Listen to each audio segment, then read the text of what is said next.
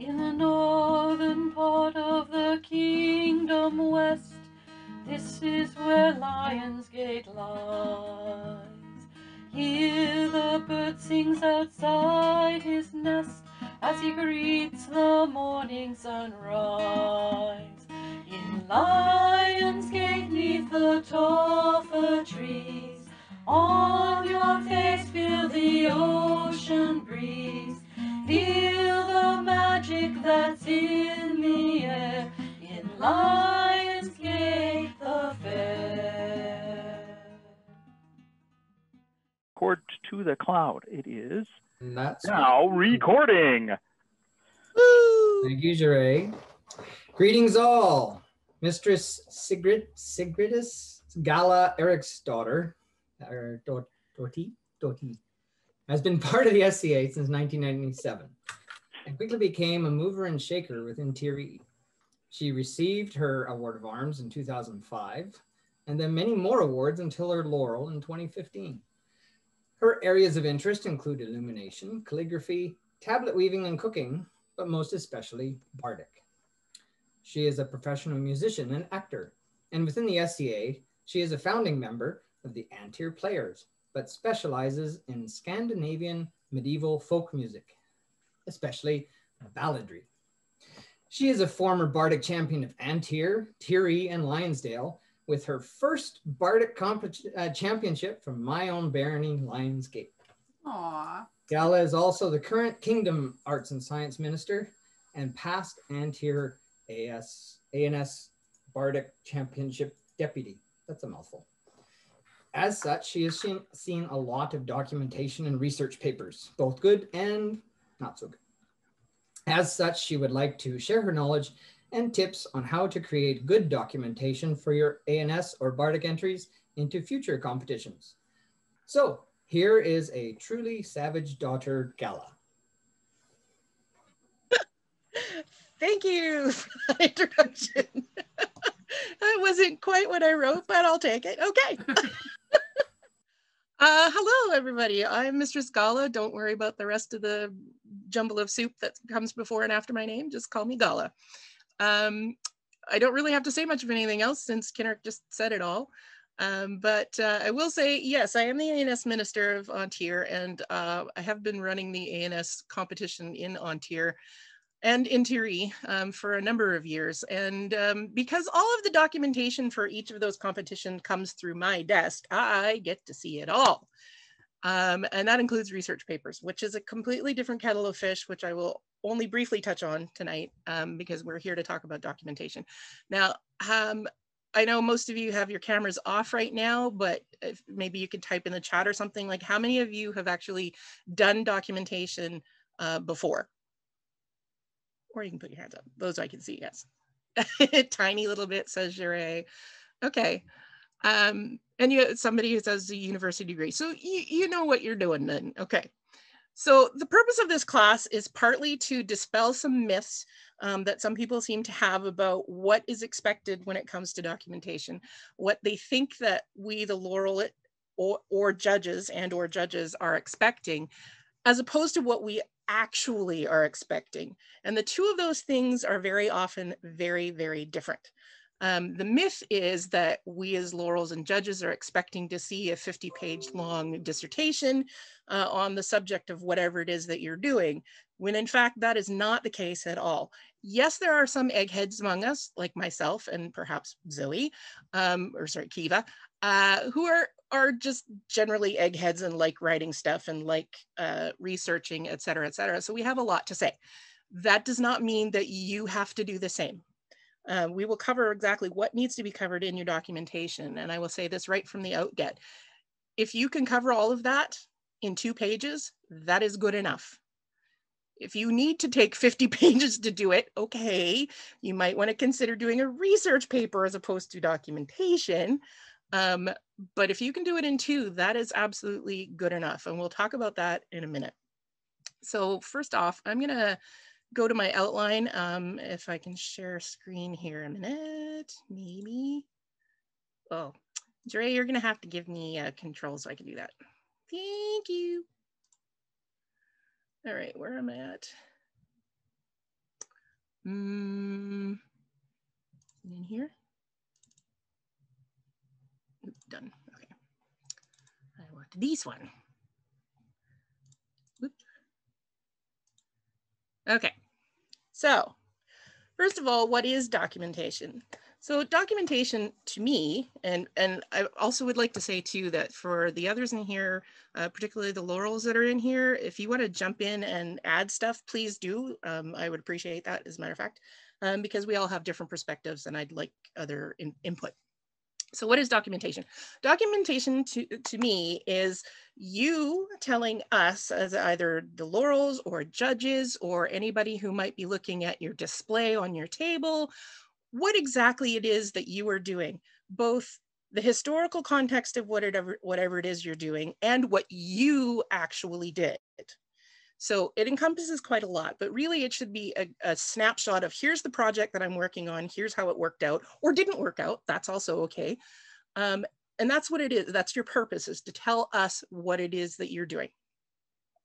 So why do we do it? Again, it's to tell us what we're doing. It's to tell other people who might come by and look at your thing, but it's also a bit of a legacy too. So particularly if you're doing something that is something that somebody else may not have ever seen before, you're doing completely different research than anyone else has done. It might be a topic that's totally different that nobody else has done.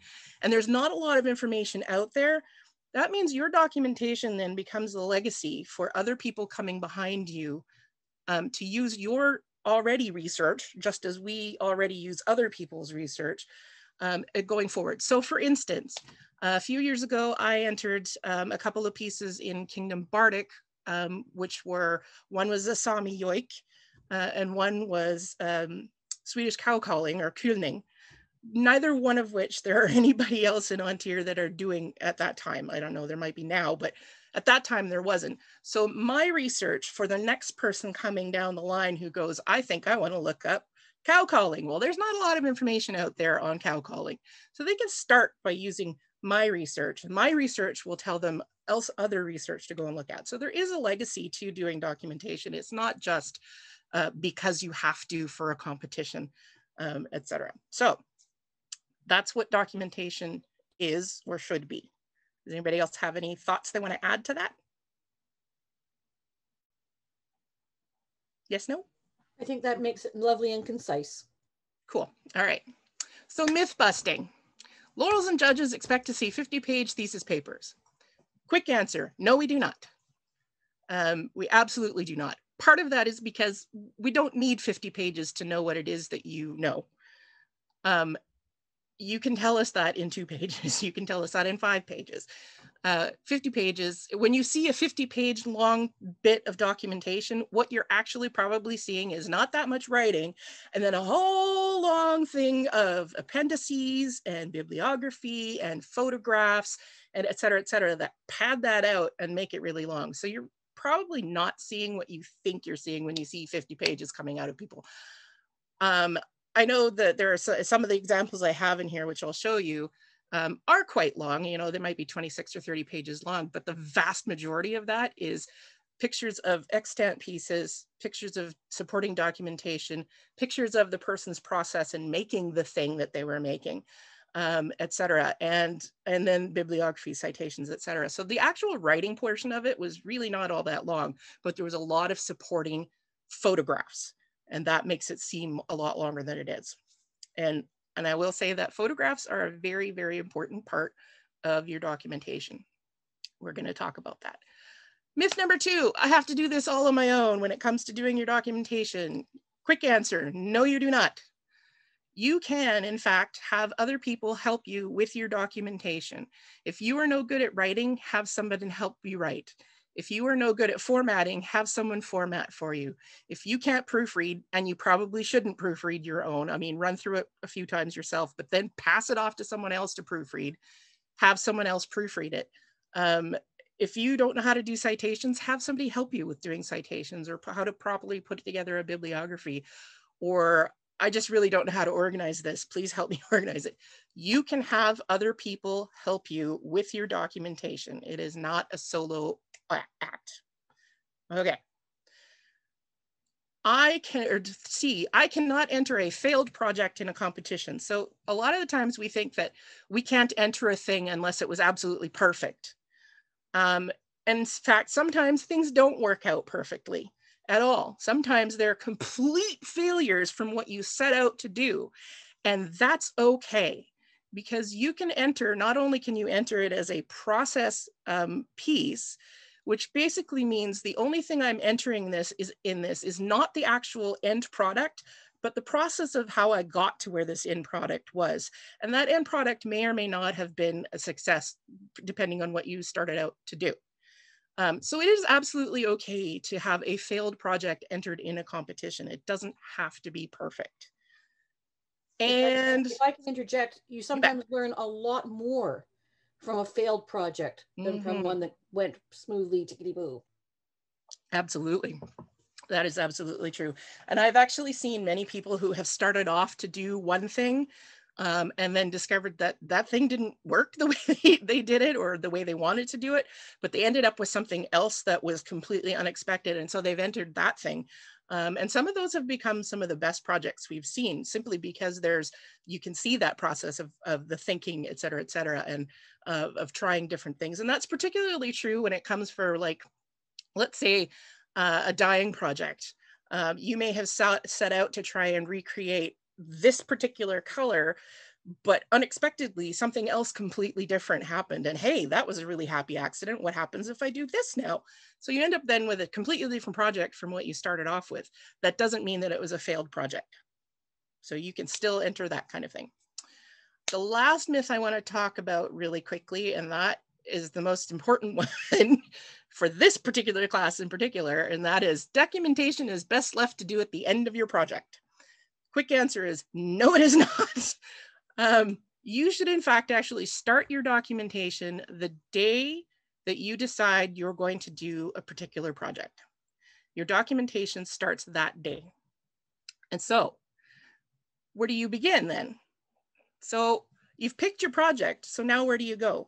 So obviously you're going to have to do some research, and you should absolutely be researching whatever it is you're doing before you have ever started anything else, before you've cut your wood, before you've put even a stitch into your dress that you're making, before you've played a note on the piece that you're wanting to present.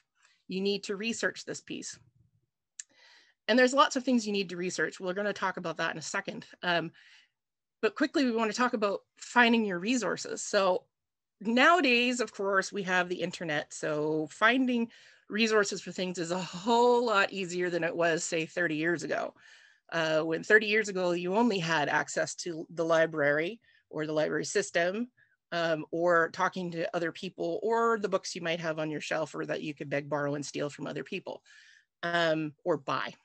Nowadays, we have this fantastic thing called the internet, where we can get a whole lot more information than we used to be able to get.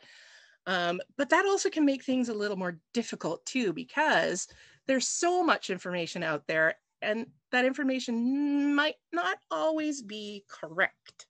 So you do have to be careful about what you are using as your sources, and cross-referencing things with other sources. So particularly, talking about Wikipedia. Now, I know there's going to be some people in here who are all like, yeah, Wikipedia is the greatest thing.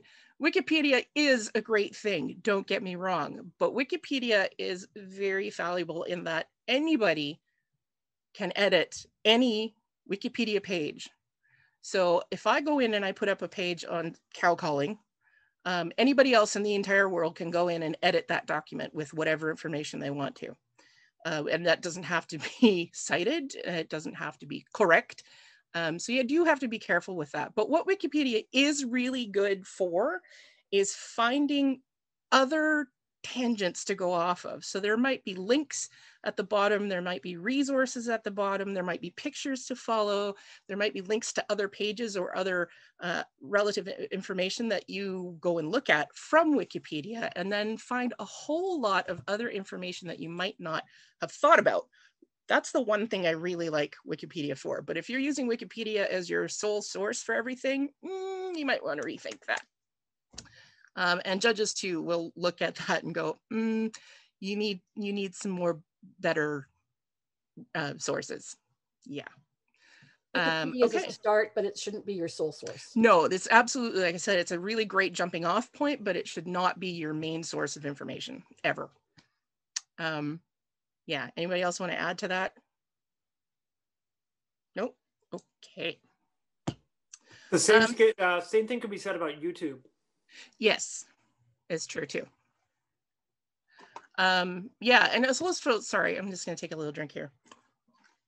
When we're talking about finding resources too, one of the things that you should never ever be afraid to do if you're researching something is to write to a museum or write to a library, send them an email, and just ask them, you know, do you have any information on X, Y, or Z? Or if you're like me, for instance, when I was researching a particular ballad, I happened to know what book it was in, what page it was on, what library it was in. And so I wrote to that library/museum and said, I'm looking for pictures of this particular book. It's on this shelf and it's on this page. Would you be willing to go take some pictures for me? And they went, okay. They were just so excited to have anybody who was interested enough to take the time to do that. They were totally willing to go and find that information for me and send me pictures, which was fantastic. You'll be surprised how many times a library or a museum would be happy to help you with your research.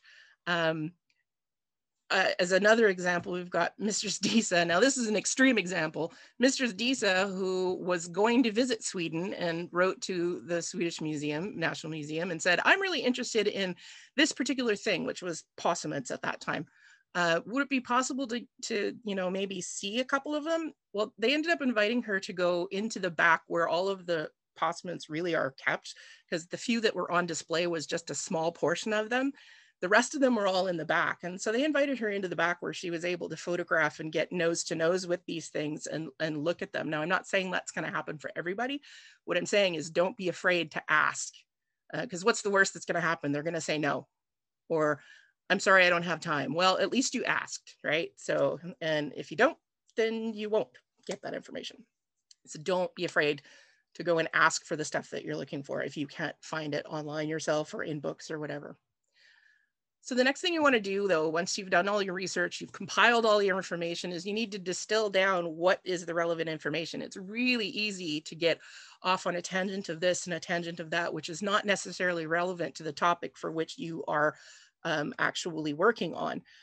It might be really interesting, maybe to you and maybe nobody else, but, or it might be, but is it relevant to this thing? Is it adding to your documentation, or is it just taking up space that isn't relevant and isn't necessary? So it really comes down to, is it necessary to have this information in here for this particular thing that I'm making? If it's necessary, then absolutely leave it in. If it's not, then I would say probably want to leave it out. Or if you really, really feel like it should be in there, maybe make it as a, you know, post note in an appendices or something of that nature. Anybody else want to add to that? I'm going to keep asking this because I know there's people in here who have lots of experience with documentation. So feel free to. There is a number of comments that have popped up, which you may want to review and think, perhaps read out and discuss. Sure. I can't, well, I'm on share screen. I can't. So would you be able to read those? I would be glad to. Thank you. Tanique pointed out that there's a difference between documents and provenance, which is not necessarily the same. Right. And also that she had an awesome experience at the Mary Rose Museum for cool. museum visits. And Kiva brought up, just remember that when approaching museums and you mention the SCA, be a good, kind, and respectful representative of the game. Yes, absolutely. Be very specific in your request if you want a quick and concise response.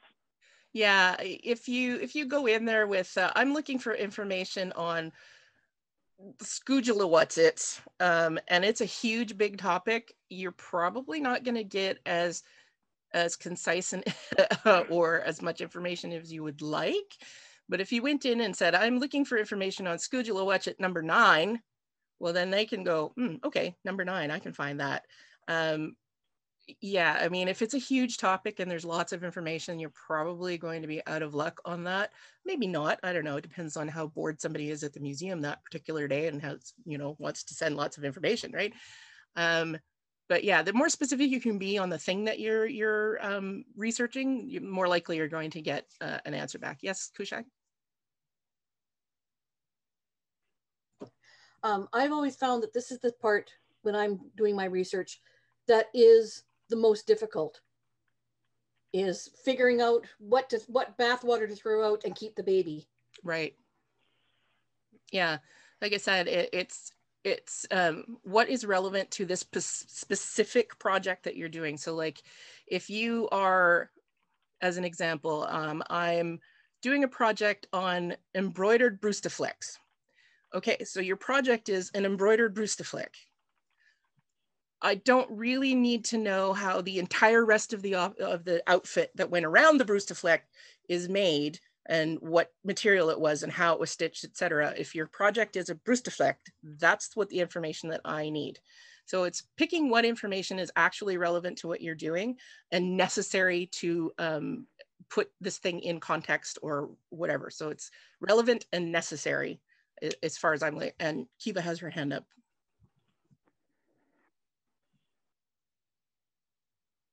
Oop, can't hear you. Sorry, when I'm approaching documentation, I do the same process in terms of narrowing things down. So what I do is I personally like to have a table of contents at the beginning, which lays things out. And so I'll be like, okay, I think I want to talk, like, let's say I'm doing a pair, I did a pair of Roman pants once, the Thorsberg trousers. And so I was like, okay, I want to talk about the pattern. So I'll just go, like, I'll start a new page and I'll put pattern. And then I won't even put anything in it. And then I'll go back to my table of contents. Okay, after the pattern, oh, I actually want to talk about the fabric and maybe what some of the tools were. And I kind of build my sections just with like one word on that page.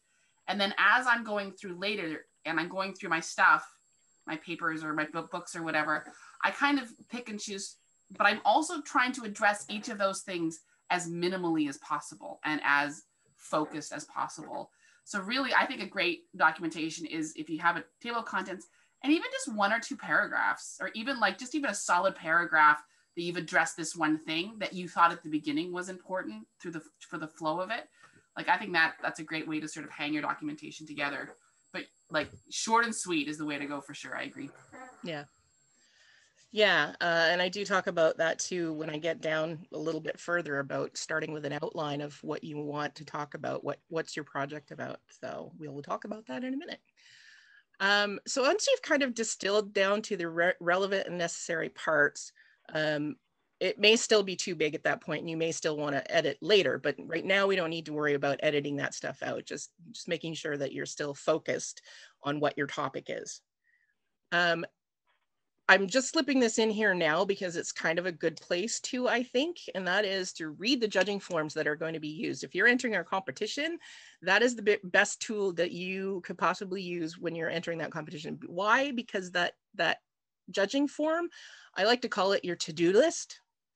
So if you use that list, that judging form as I need to do all of these things in order to get this score, or these are the things that the judges are looking for, then you're going to be much more successful. If you don't read the judging form and you don't know what you're going into, you might have some issues. But reading the judging forms really, really does give you quite the insight into what the judges are looking for, because the judges are looking for what's on that paper. So that's exactly it. Read the judging forms ahead of time before you even start writing your documentation, before you start putting your presentation together. Read the judging forms. And continually read the judging forms as you go through. Oh, the judges are looking for this on this part of my documentation. Oh, I better go and fix that or add this or take that out or whatever. So continually read the judging forms as well. And so, as I said, you've picked your project, you've started doing your research, and now you're going to actually begin making your project, whatever it is, whether it happens to be a dress or a piece of weaving, or even if you're doing a bardic entry. And I should have said from the beginning too, although I'm talking about a thing or an object in here, most of this will be relevant for bardic as well. It's transferable. So there you go. So you're going to begin your project. I always tell people when you start your project, before you've cut the wood, before you've put a stitch in anything, you want to take a picture of all the materials that you're going to be using. and all of the tools that you're going to be using. Those tools don't have to be period. They can be modern tools. You should be able to tell us what the difference is or what they would have been used in period, but take a picture of those things. You have now started your documentation. That's going to be one of probably the first pictures. Here's all the things I use to make this thing. Okay. And you're going to document every single step of your process in making this thing. You might not use every single one of those pictures. I mean, you're going to end up with probably hundreds of pictures by the time you're done, but you can choose one that is, you know, shows this particular step of the thing, or maybe you're only going to show the very most important steps in making this, whatever it is. Of course, for Bardic, there's not really a picture process. So you might want to just leave that out. There can be if you are entering, say, a piece that you have taken from a period manuscript to a performable form. Right. Yeah. So there is that way, but like it's not the same as you know, taking a picture of every single process, every different stitch style you've used or anything like that. Yeah. Anyway, so that's the beginning of your documentation, is taking these pictures and documenting your processes as you go along. Okay. So now I come to writing your documentation. You've compiled all the information. This is the part where you get to show us what your goals were in making this project and what you learned through making this project. Also, it's going to be, and when I say what you learned, that's also part of the history of things. What did you learn about this object and about making this object? So here was my goal. Did I reach that goal? Yes. Did I not reach that goal? No. Why did that happen? What did I learn through this, including the historicalness? I don't know. Anyway, so you're going to tell us what you learned. And how do we do that? Well, we've all heard the, you know, 5 W's and the H. Who, what, when, where, why, and how. And somebody just walked in my door. Thank you. Thanks, Mommy. My mother just brought me dinner. How nice. So what I tell people is that it's not just a case of the cursory who, what, when, where, why. You want to sit down and I personally write out a list. I think of all of the different what questions, why questions, how questions, who questions that I can think of. Now, this is not an exhaustive list here, obviously.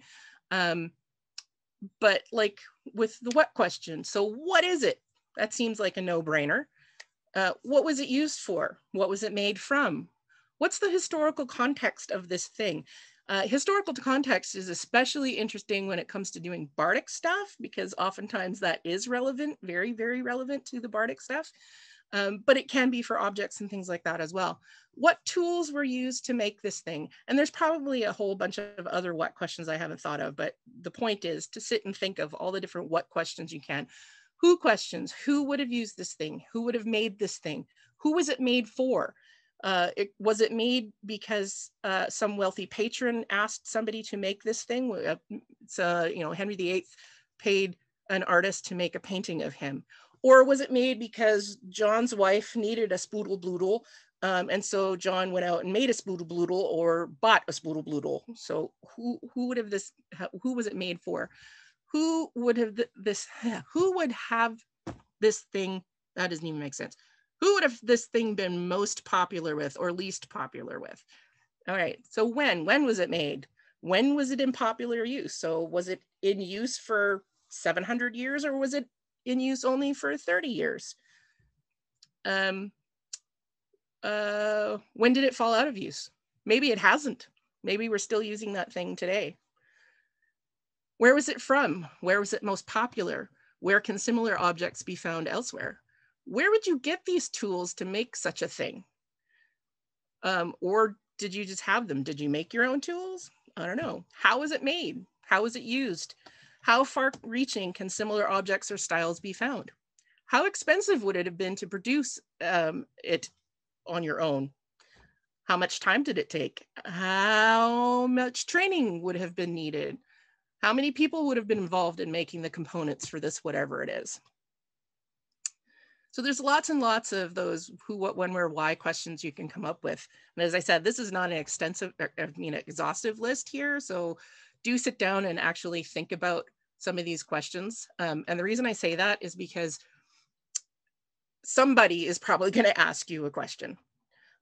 Particularly if you haven't covered it in your documentation, somebody's probably going to ask you a question, and that might seem out of left field. But if you've already thought of most of the questions that they're possibly going to come up with, and you already have an answer ready, whether it's in your documentation or just in your head, then you're ahead of the game already. So you want to think of as many things that the judges, or even if it's just for a display, that somebody in the populace might come by and ask you some question that you hadn't thought of. So try and think of those things. All right. And so, as Kiva said, you want to create an outline. Boy, I have some typos in here. Sorry about that. So you want to create your outline. And as she said, you want to go through and figure out what relevant and necessary things you need to talk about in your documentation. And I tend to try and make that as separate headings, like Kiva said, and work from that. That will help you to not run off in various tangents. It still may happen and you may end up having to edit things down, and that's fine, but it's a good place to sort of just brainstorm at this point. Here's all the things that I need to talk about or that I want to talk about, and then go from there. If you just start writing, you're going to end up with spaghetti that goes in 17 different directions all at once, and it will make no sense to anybody. And that's not what you want. You want to make this as easy for people to be able to read and glean the information that you want them to have as possible. So then you begin writing. And again, you don't have to do this yourself. If you really are lousy at writing, you can have somebody come in and help write with you. You can dictate and they can type if that's the way you need to do it. So you begin your writing by starting with an introduction, or you can start with your outline or title page or something of that nature. But to begin the writing part, you're going to start with an introduction of your project. Here's the thing I'm making. Here's what I sort of want to get out of this project. And so that kind of steers the rest of your documentation, really, is if this is what I'm making, here's where I'm going with this, and then go. So then you're going to start with your historical information, all those who, what, when, where, why, and how questions that you answered from before. That's going to be part of the main body of your documentation. But I like to say it's not actually the main part of your documentation. The main part of your documentation is going to be your project. But this section is how you're going to put your project into historical context. So this, to me, is a smaller section than your project itself. Does anybody want to chime in on that? Agree, disagree? Yeah, okay. All right, so after you have now told us who, what, when, where, why, and how of this historical thing that you are going to recreate, now you're going to tell us about the thing that you're recreating. So you want to show how you made the thing and explain any deviations from period that you have just talked about. Explain deviations from the period practices. So deviations could be, I don't have a period bandsaw, but I have this modern bandsaw, and so I used the modern bandsaw. But in period, they would have used this. I did not use silk thread because silk thread is heinously expensive. So I have used modern, whatever it is, thread, but in period, they would have used silk thread or whatever. You want to explain the thing that you have done and why it's different from period, if it's different from period, and just any sort of deviations that you have made. I see Kushag has something to say. I'm just thinking it's actually probably more the opposite. I've used silk for this, and but silk thread would have been heinously expensive in period. They would have used linen, but I've used silk because I love silk. Right. So anything that's a deviation from period. So basically what we're saying is that you can use modern materials for your thing if that's what you have access to, but you should be able to tell us what it is, what it would have been in period, etc. too. So as long as you can justify your reasons. Now, if you, on the flip side of that, if you are claiming that this is an absolutely historical reproduction of a blah, and you have used synthetic fiber instead of the linen or silk that it would have been, then it's not a completely historical recreation then, is it? So you want to be careful in how you word things as well. Right, so it's not that you can't use synthetic, it's that if you're claiming it's historical and it's not historical, then you'll get in trouble. Right, so as I said, you want to show how you made the thing and any deviations from practice, from period practice. And then make a conclusion or a summary of what the project was. So here's what I did very quickly. Here's how it worked out or didn't work out if that's the case. And maybe here's what I would have done differently had I known this before I started. Okay, short, concise, just a summary of what's happened. And then after that, so in that whole section up there, you can put pictures and whatnot of your process. In the historical section and whatnot, you can also have pictures in there, or you can have pictures side by side of your process and the historical, whatever. You can figure out how you want to format those sorts of things yourselves.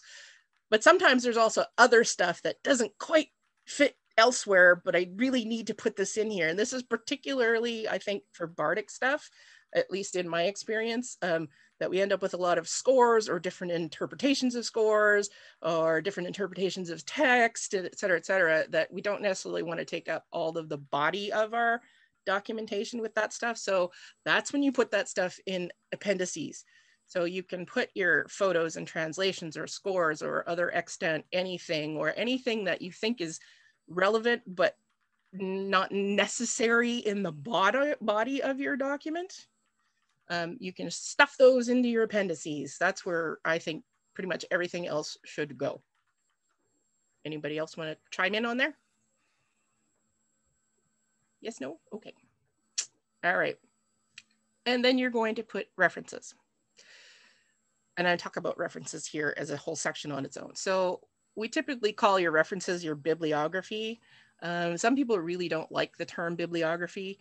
I'm not entirely sure why, but I don't know. But your references in your bibliography are going to include books, articles, online websites, web books, ebooks, audio clips, CDs, DVDs, any conversations that you have had with other people, other experts, or et cetera. You should be able to put that into your bibliography as well. You know, just to say, I had a conversation with Mistress so-and-so on this date, and we talked about blah, and she said blah. You should be able to just put that in your bibliography because they are an expert, and whether it was written in a book is irrelevant, really, if you're having that conversation. And anything that, in my sorry, go ahead. We called that personal communications. Yeah, exactly. They had a section of their own. Okay, that's perfect. Yeah, that's great.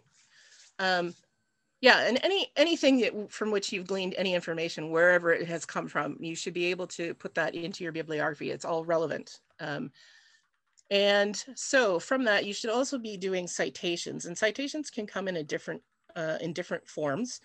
Ouch, sorry, I have cut my knuckle open and I'm not sure how, but it's bleeding. Anyway, citations. So if there's anything in your documentation that is not your original thought or information and conclusions, stuff that you have come up with independently, then it should be cited with your original source.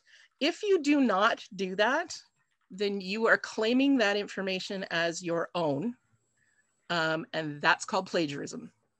So if you are, for instance, quoting somebody out of a book,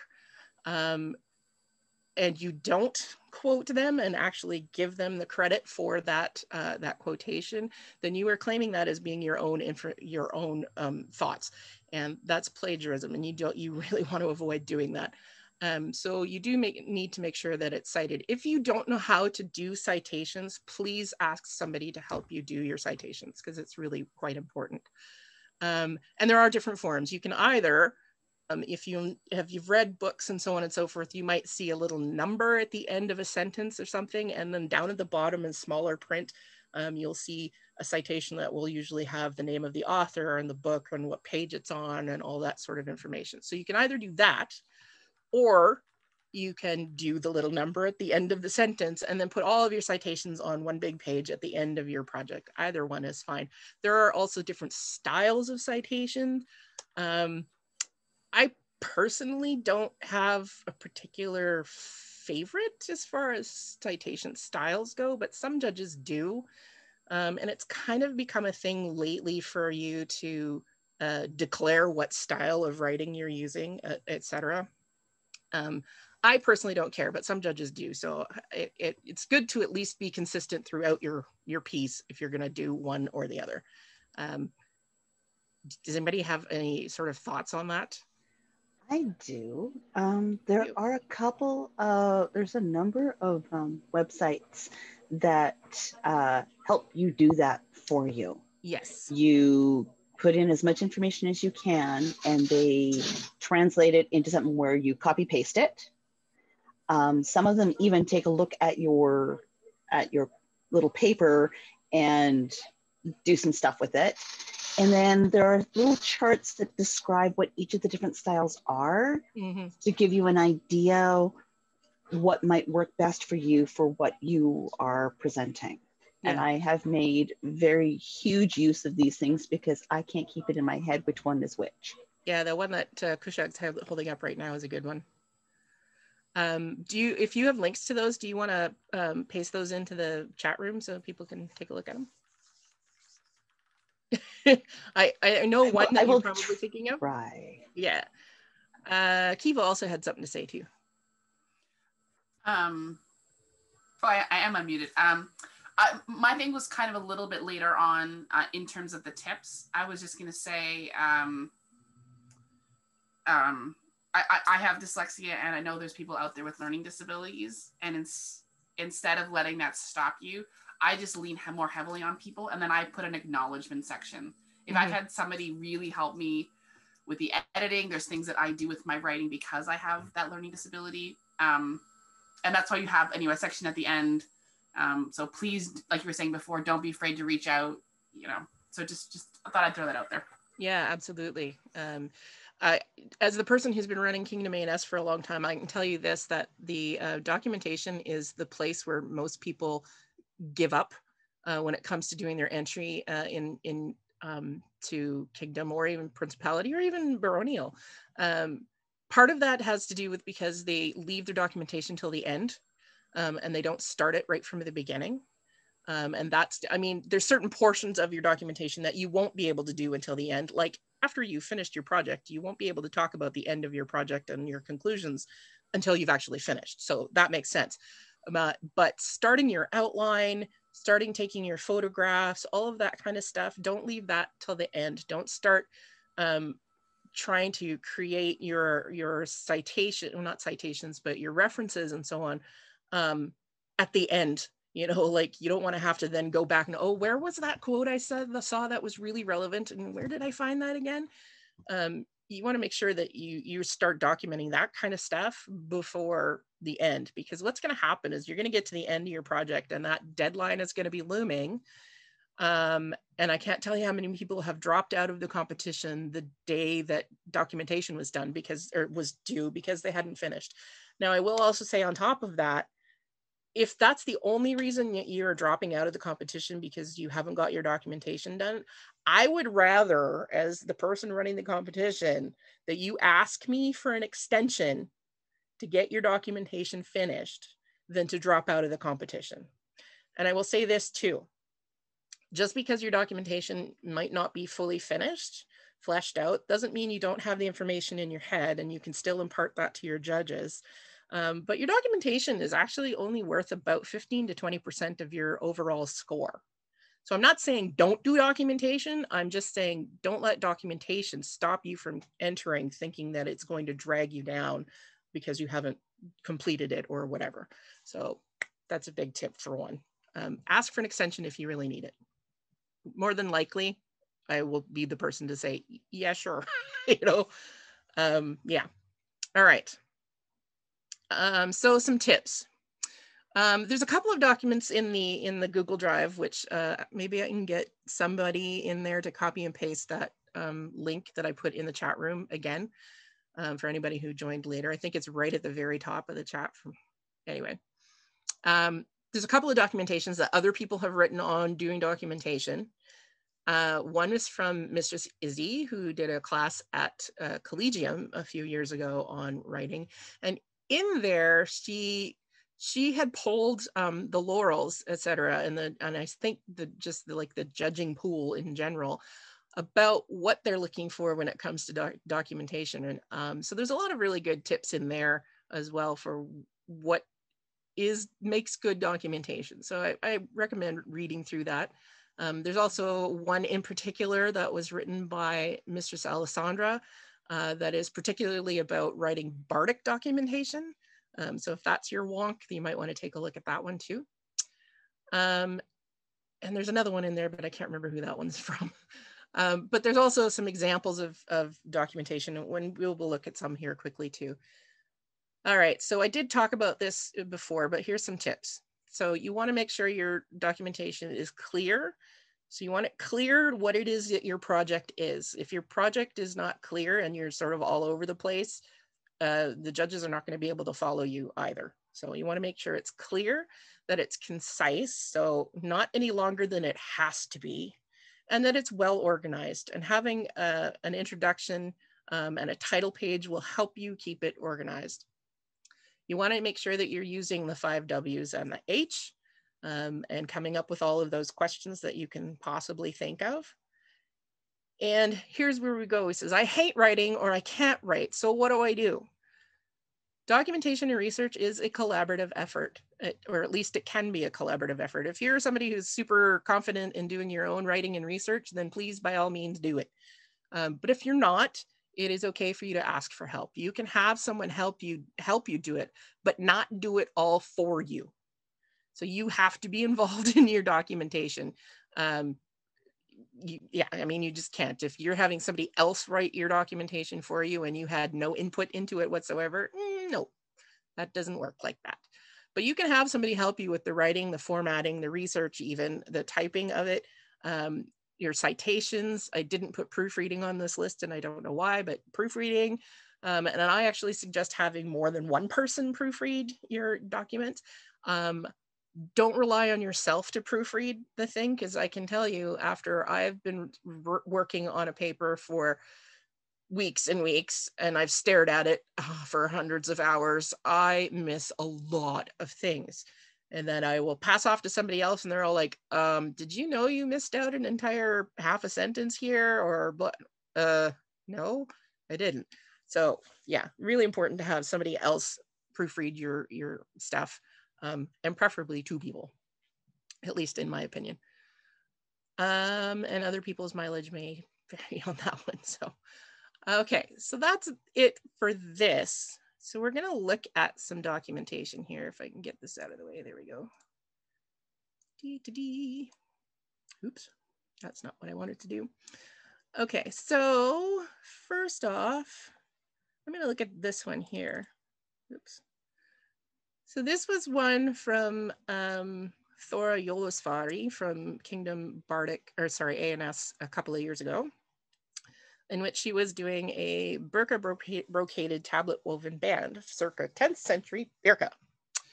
Right on. All right. So here she has an introduction. This is what my project is. This is what I was looking at and what I set out to make. Then she has her social and historical context of this particular thing, what it would look like, what it was for, et cetera, et cetera. And then she has a picture of here's the grave that it was found in, and so on and so forth. And you'll notice that that really is about a page long. If you take that picture out, it's less than a page long. So not a huge section. Then she talks about the methods and materials that were used to make the original. Then she has a bit of a controversy over the methods and materials. That may not be relevant to your project, but for this one it was. And then she provides an extant example. And then she talks about her making of her reproduction. And she includes lots of pictures of how she made this thing. And in particular, she actually made 2. This was her first draft, as it were. More pictures. She has a kind of a step-by-step how I did this. And she keeps going. And then in here, she's talking about how I made this, how it worked out, how it didn't work out, how my sort of theory on how this was going to be turned out to not quite work. So I had to change things a little bit. Then she talks about all of the sort of components that went into making this thing, including she made a warp weighted loom for it. And then here's the actual project that she entered after she'd sort of gone through this process of making this thing. First of all, okay, done this. Now I'm going to go on to making the actual thing with using the information that I've now gleaned from having done it once already. And yeah, and then she talks about what the materials, et cetera, that were different from how they were supposed to be in period. And some comparison pictures. And then she has her conclusion here with her final thoughts on how the project went. And then she has a bibliography. So she didn't include any appendices, but you don't have to. But yeah, so this was 16 pages, including all of those pictures and her bibliography. Really, if you took all those pictures out, it's not a lot of typing. And just as an aside here, here's what I was talking about when I talked about citations. So you'll notice right here, there's a little 13 at the end of a sentence. And if you go down here, there's a 13. And so then she's got a little bit more information on this thing here. Later on in her bibliography, you'll see that she's probably referenced the books, et cetera, that's come out of. So that's one kind of documentation. Let's go back. I think it's this one. So this one's 10 pages. This was from Seamus, who was doing a bunch of entries on medicinal things, particularly pertaining to Henry VIII. And so same thing, he has a bit of an introduction, talking about Henry VIII here and a bit of the historical, what medical issues he had, and there were many. He's got his citations in there. Some bits from the original text.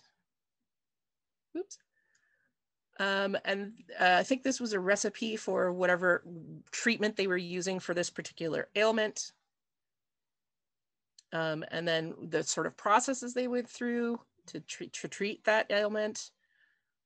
And then I believe he goes on for, yeah. So I think in there's also how he made his thing, etc. And then he goes into his bibliography. So this was 10 pages with all the pictures and quite a lot of extant things. Again, not a lot of writing, but a lot of pictures. Excuse me. And note too that there's cover pages and all that. There's one page right there. Yeah. So some of them do have a cover page on them, like this one. That would be Tanique's from her Nubian bishop's cloak. So here she goes. Again, context of the artifact. She gives a picture of the patterning, talks about her project and I think repatterning, and then her conclusion and expansion, some appendices at the end with other pictures and supporting documentation. There's a picture of the extant thingy, and then her references at the end. 8 pages, but everything she needed was in there. So again, not a huge amount of writing, but lots of pictures that explain the thing. And it's like I said, if you can give all of those relevant information, all those www in 2 pages, then that's great. As long as you've covered those, that's great. So it's not super huge. I'm going to go back up to the top here a second. Whoops. That's not where I wanted to go. Let's go into here.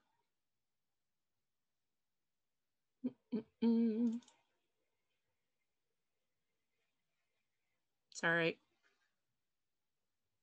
Is it in there? No. Where did I put it? Uh-oh. Oh, there it is. Okay. I'm going to look at some Bardic stuff as well. Okay, so this is my own documentation. I am in no way claiming that my documentation is perfect by any stretch of the imagination. Okay, I just want that disclaimer out there first of all. All right, so this was one that I had started doing for Kingdom Bardic a few years ago, and then they changed the entire format of how Bardic is done, so this is now irrelevant for Bardic, but this is how I did it. Again, I'm not claiming this is perfect, but here we go. So this is my title page and my table of contents. So then I talk about the context of the ballad, a little bit of history of it, the context of the ballad itself, because for this particular ballad, the context, the historical context and the context of what's going on in Norway and Sweden and Denmark at that time is very, very relevant for this particular ballad. So that is important. And then I analyzed the music and the text for the performance of this piece. Gave a little bit of historical background. In hindsight, I probably should have moved that further up, but I didn't. And then I get into appendices. I didn't actually really talk a lot in here about how I was going to be performing this thing, and I probably should have, but I didn't. But then I have the appendices. So there's the translation of the piece, and it's a very long piece. I did not do the whole thing, just so you know. I think I did 10 out of the 24 verses. Here is a text, or I mean a picture of the tune.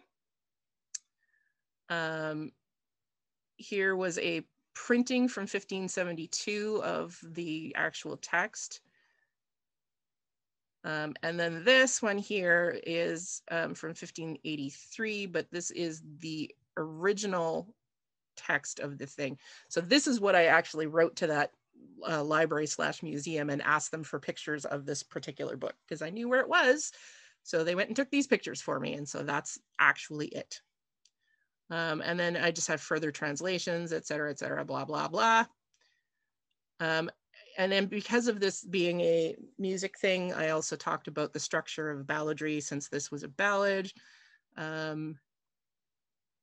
And a bit of the classifications. And I talk a little bit about a lyre because I was accompanying myself on a lyre. So that's more of my process stuff right there than anything else. And then the ridiculous bibliography. Okay. Now I'm going to show you something that is much shorter, assuming that I put it in here. Oh yeah. I think this is the one. Yeah. So this was from Owen the Merry, Master Owen the Merry, who won Kingdom Bardic in 2015, I think it was. Although this says 2013. I'm pretty sure this was from 2015 though. So here's a title page. Great. Talks about an introduction here. It's very short.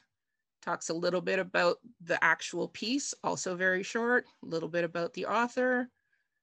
And then the vast majority of this thing is about his performance. So his processes of making this piece. So again, whether it's Bardic or an object or whatever. And then his bibliography and a picture and then the extant, whatever it is. That's it, 6 whole pages for the entire thing. And the most of that is pictures. Very short. So again, as long as you've got the relevant information, all of those 5 W's and the H, it doesn't have to be 50 pages long and still be very good documentation. All right.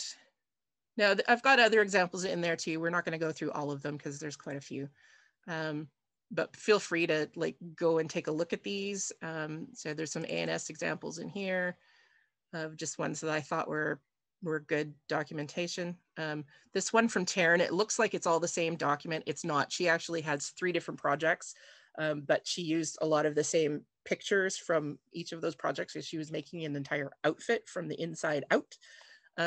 So anyway, but she did very good documentation for it. So again, some of these are very long, some of them are very short.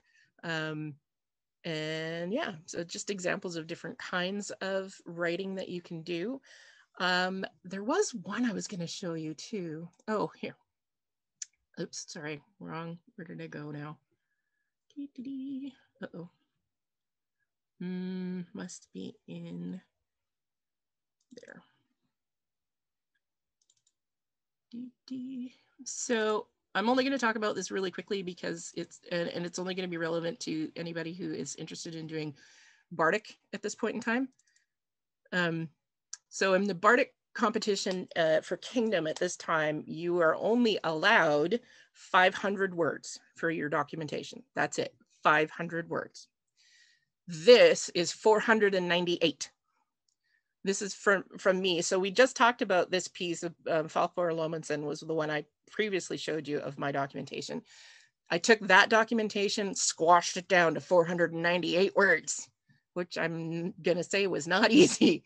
But all of the relevant information that I needed to be in there is there. Plus I put in the text translation, the picture of the actual tune, the actual piece, because you're allowed to, they didn't say we couldn't do appendices. Loophole. So yeah, so then I just stuck them all into appendices and bibliography, but the actual text is 498 words. That's it.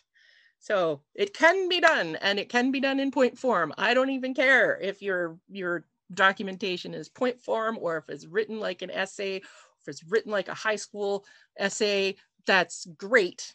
Point form is also good, as long as you have that relevant information. All right. So if somebody posted up that link in the chat room, that will bring you to this document or this folder, and you can have a look at what's in there, some examples and so on and so forth. There's also, I posted up the rubrics for the Kingdom ANS Championships object form. I only put the object form, I didn't put for all of them. The process form is a little bit different, but just so you can take a look at it and see what, you know, sort of is on here in case you've never looked at it before. But you can have a peek at it. All of the forms for Kingdom are on the Kingdom ANS website. I'm assuming the ones for Tier E are also on the Tier E website. And I don't know about LionsGate or, and I don't think Lionsdale has any, but,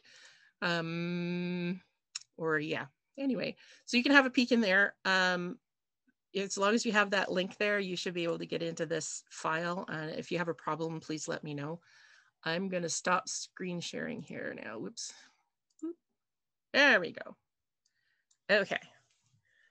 So if y'all want to turn on your mics and whatnot, and if you have questions to ask, please do. I'm going to pop my email into the chat though. Oops. So I have a couple things. One, about reading through the judging forms. Yes. As somebody who's done a fair amount of judging, I think that is one of the most important things you can do. I've coached several people through Kingdom and Principality Arts and Sciences, and I'm a firm believer in the concept of leave no points on the table. Yeah. So read the forms, figure out where you can gain points anywhere, and it's a bit like gaming the system, but I think it works really. It absolutely is gaming the system, and there's nothing wrong with that. No.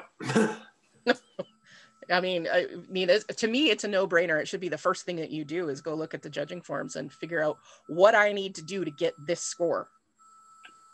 Oh, sorry. And the last part was about too much documentation, which as a judge, I've seen so many times. And honestly, I've read through documentation that was 75 pages and took about 30 of it to get to the point and got lost somewhere in the middle, and they ended up getting a fairly poor score because I didn't know what I was supposed to be judging in the first place because they weren't very clear.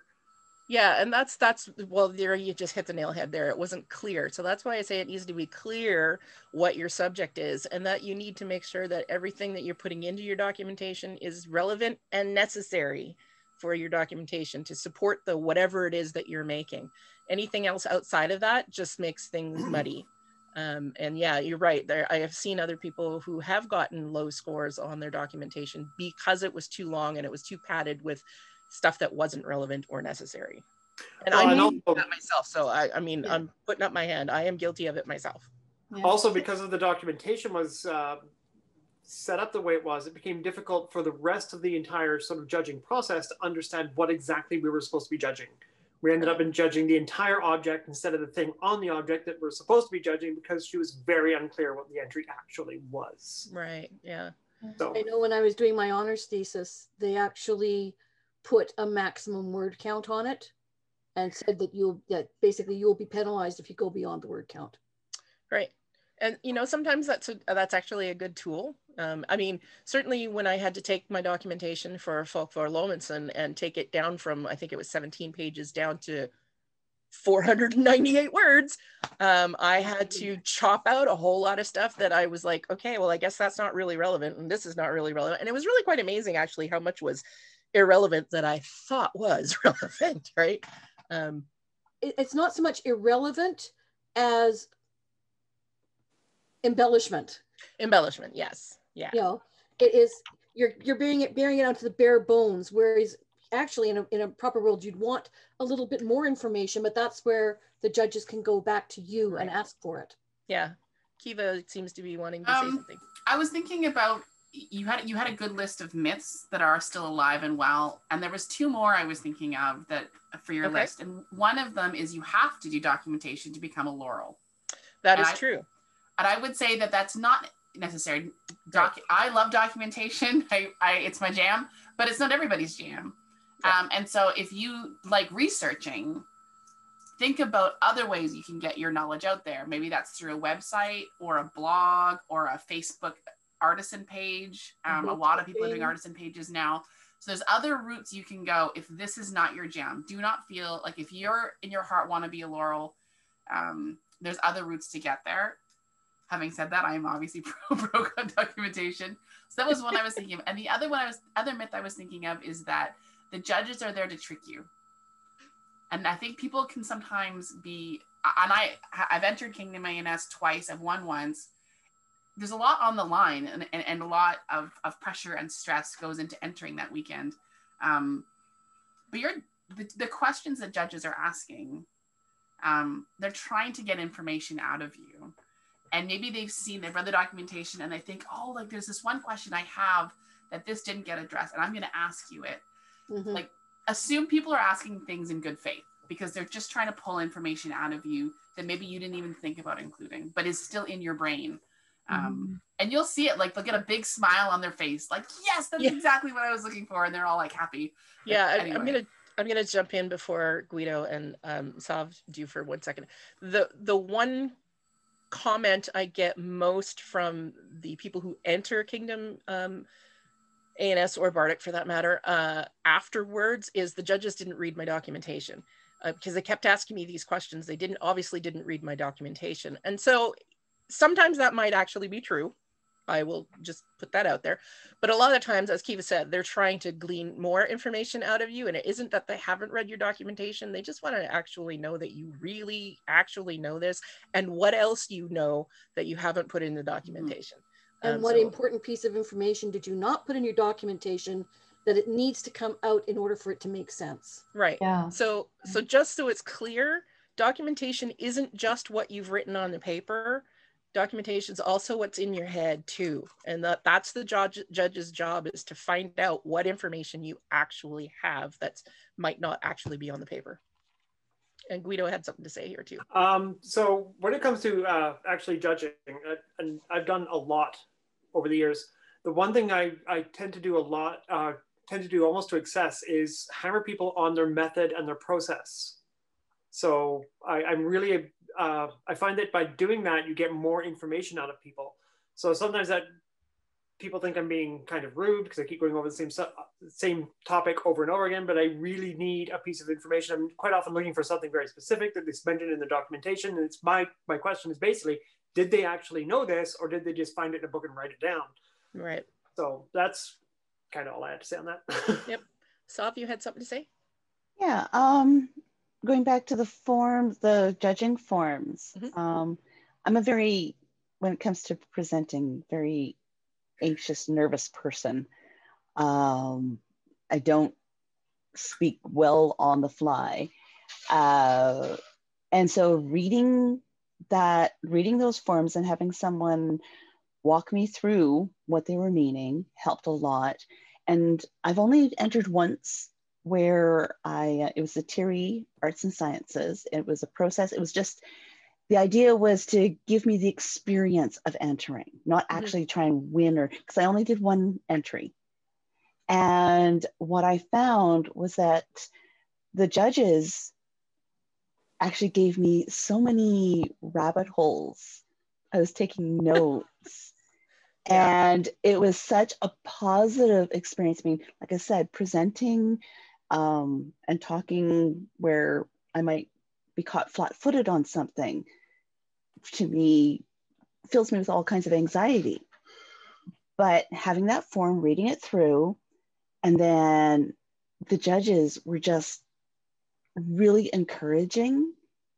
And I just found it really felt like it was a conversation of geeking out and what else I could go looking for. So it was a really like I said, so someone with that kind of anxiety, I walked away encouraged, empowered, excited, and looking forward to the next time I get a chance to.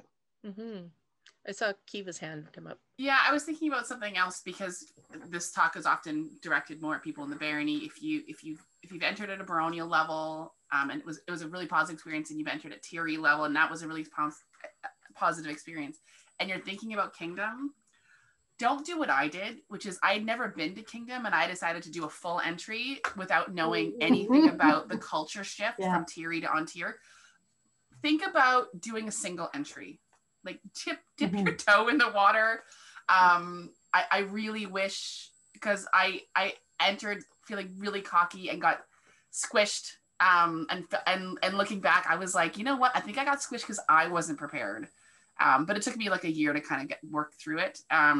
So I would definitely recommend, or just go and experience. Don't do try and tackle a full entry on your first go. Like, go there, be a student judge. There's lots of ways to be involved where you can see, oh, okay, if you're a student judge, you can also sit with the judges and see how they go through them. Okay, and then it's gonna preload you for the onslaught of the next year when you do a full and win. So that's what I would recommend, is like, be strategic. Think about just going and really absorbing, like be a sponge for everything that's happening. You mean the next 2 years, the year that you're making it, and then the year following when you're that's a really important thing too. And that is like, if you're planning to enter, don't like wait until the deadline of when entries are supposed to be in, which traditionally has been the Sunday night or Monday, whatever it is, of 12th night. You should have already started that project probably a year ahead of that. If you're waiting till then to actually start, that gives you only 2.5 months-ish to do your entire project, from research to documentation to making the thing. So yeah, you want to be planning to enter 2 years at least in advance of your thing. Additionally, one of the greatest pieces of advice I can give anybody who's thinking about entering, whether it's tier E or kingdom or whatever, is to, as Kiva said, try student judging, because you will get such an incredibly different insight into how the judging process works, and how doing your even just to apply that to how you do your presentation, how you make your documentation, how, all of those relevant components. Student judging is a valuable thing for anybody. It also gets you more familiar with how the judging forms themselves work. And in addition to, as you said, I would suggest doing a single entry as opposed to jumping in with both feet. I am also one of those who jumped in with both feet. And yeah, at that time in particular, the difference between Kingdom Bardic and Tyrese Bardic was like a vast gulf of difference. They didn't even resemble one another, but I did not know that. Yeah. And people told me, but I ignored them because I knew what I was doing. Nobody. I mean, I just sort of expected there would be sort of a step up from Kingdom from tier E to Kingdom, but like, this wasn't a step up. This wasn't even close. So it was a cliff. It was a cliff. Yeah, no, it really was. I mean, I still had a really good positive experience. Yes, obviously. But both times I've gone to Kingdom ANS and just, you're entering. There is so much love that is directed towards you and so much support. It's just amazing. It is an amazing love fest of people that love to geek out about the craziest It's a very different environment than from when I first started entering things at Kingdom level. Yeah. I'm not going to tell you how many years ago. Yeah, let's just say I've got a picture of you with my eldest daughter as a baby. I remember when she was born. Yeah, you're right. sorry, go ahead, Guido. I just want to say something. So I've been a Laurel for 20 years now. This is my 20th year. And I've been judging arts and sciences contests for at least 15 of those years.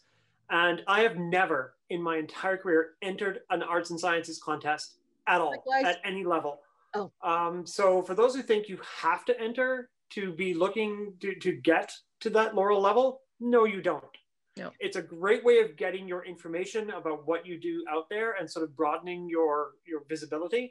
But there's a lot of other methods. For some people, entering arts and sciences contests just aren't the thing they want to do. They're just not into that sort of scrutinization of what of their art. Yep. And if you're not into that, that's fine. But you do have to get what you do out for the broader audience to see. So look at like doing an artist page, or show people at events, or find other methods. You don't have to enter a contest.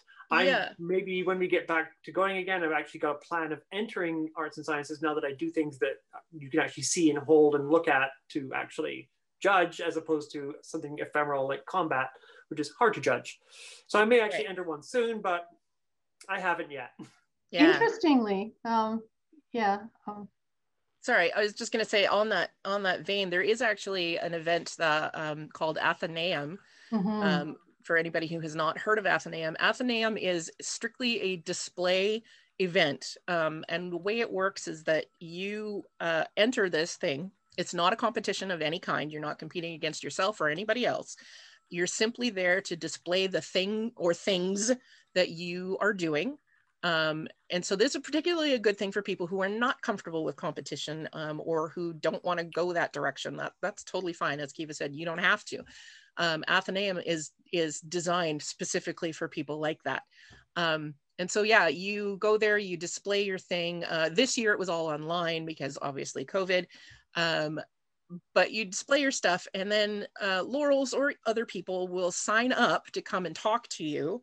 And I think it's 15 minutes or half an hour. They just get to sit down and talk to you about your project. And it might just be a complete geek fest. Hey, I do this same thing, and isn't that neat when we blah? And it might be a two-way conversation of, have you thought about blah, blah, blah, et cetera, et cetera. So it's definitely a much more low-key sort of thing for people who are not interested in competition, because not everybody is. Some people just plain don't like competing, or it makes them too nervous or whatever. Or some people like cannot put in the time to serve as champion. Well, there's that too, because that is a big consideration. Or you get people like me who I thrive on competition, but not because I actually like to compete against other people. For me, it's more about having an end goal, a deadline, to actually get a project thing done, because otherwise it's sort of, I'll get it done someday. So on that vein though, I was gonna say too, when you're entering competition, you're not actually really entering against someone else. You're not competing against anybody else except yourself when you go in there. So if you go into the competition with the attitude of, for one, I'm not here to compete, I'm here to teach. So I'm here to teach the judges or the audience or whoever else who happens to come past the table about this thing that I have done that I really love, et cetera, et cetera. Even if that person knows more about that thing than you do, you still can teach them. And so if you go in there and instead of saying, I'm going into my judging session, I'm going in to teach these people in front of me about this thing, that somehow psychologically takes you out of a competition a little bit, right? Then it's a little less nerve-wracking. I'm not competing against the guy at the next table, et cetera, et cetera. I'm here to learn, to teach you about this thing. And in the process, I might actually learn some things as well. And that's great. So it doesn't have to be a competition so much. I mean, the end goal, or I should say the end goal, the end product could be that you might win and you might get a shiny cloak and a thing for that you get to do for the whole year.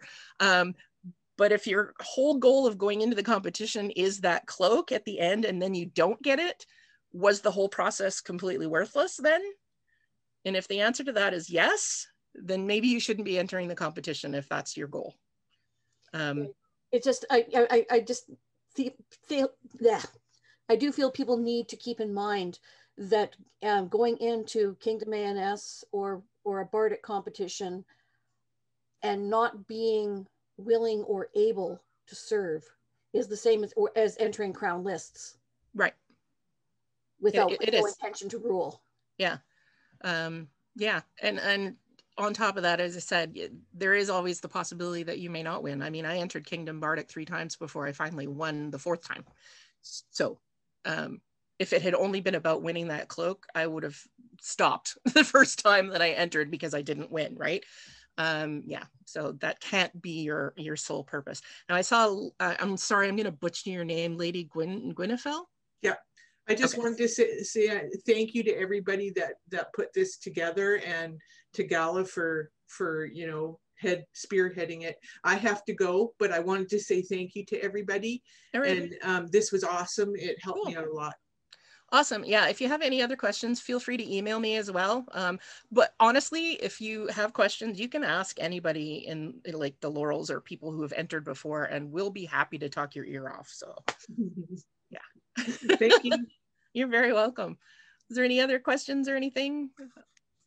Yeah, I was just going to say, like, sort of build on what you said, is that I actually hate entering competitions. I don't like the pressure. I don't like the, but what I do like is talking about stuff I've done and things I'm passionate about. Mm-hmm. And entering a competition gives me a framework to actually get the thing done. Yeah.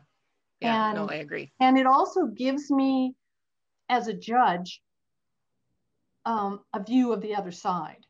Mm-hmm. So, you know, and I've entered Kingdom a couple of times with single projects. And I think that that's probably the only, as far as I will ever go at Kingdom level. Mm-hmm. Just because I don't like that.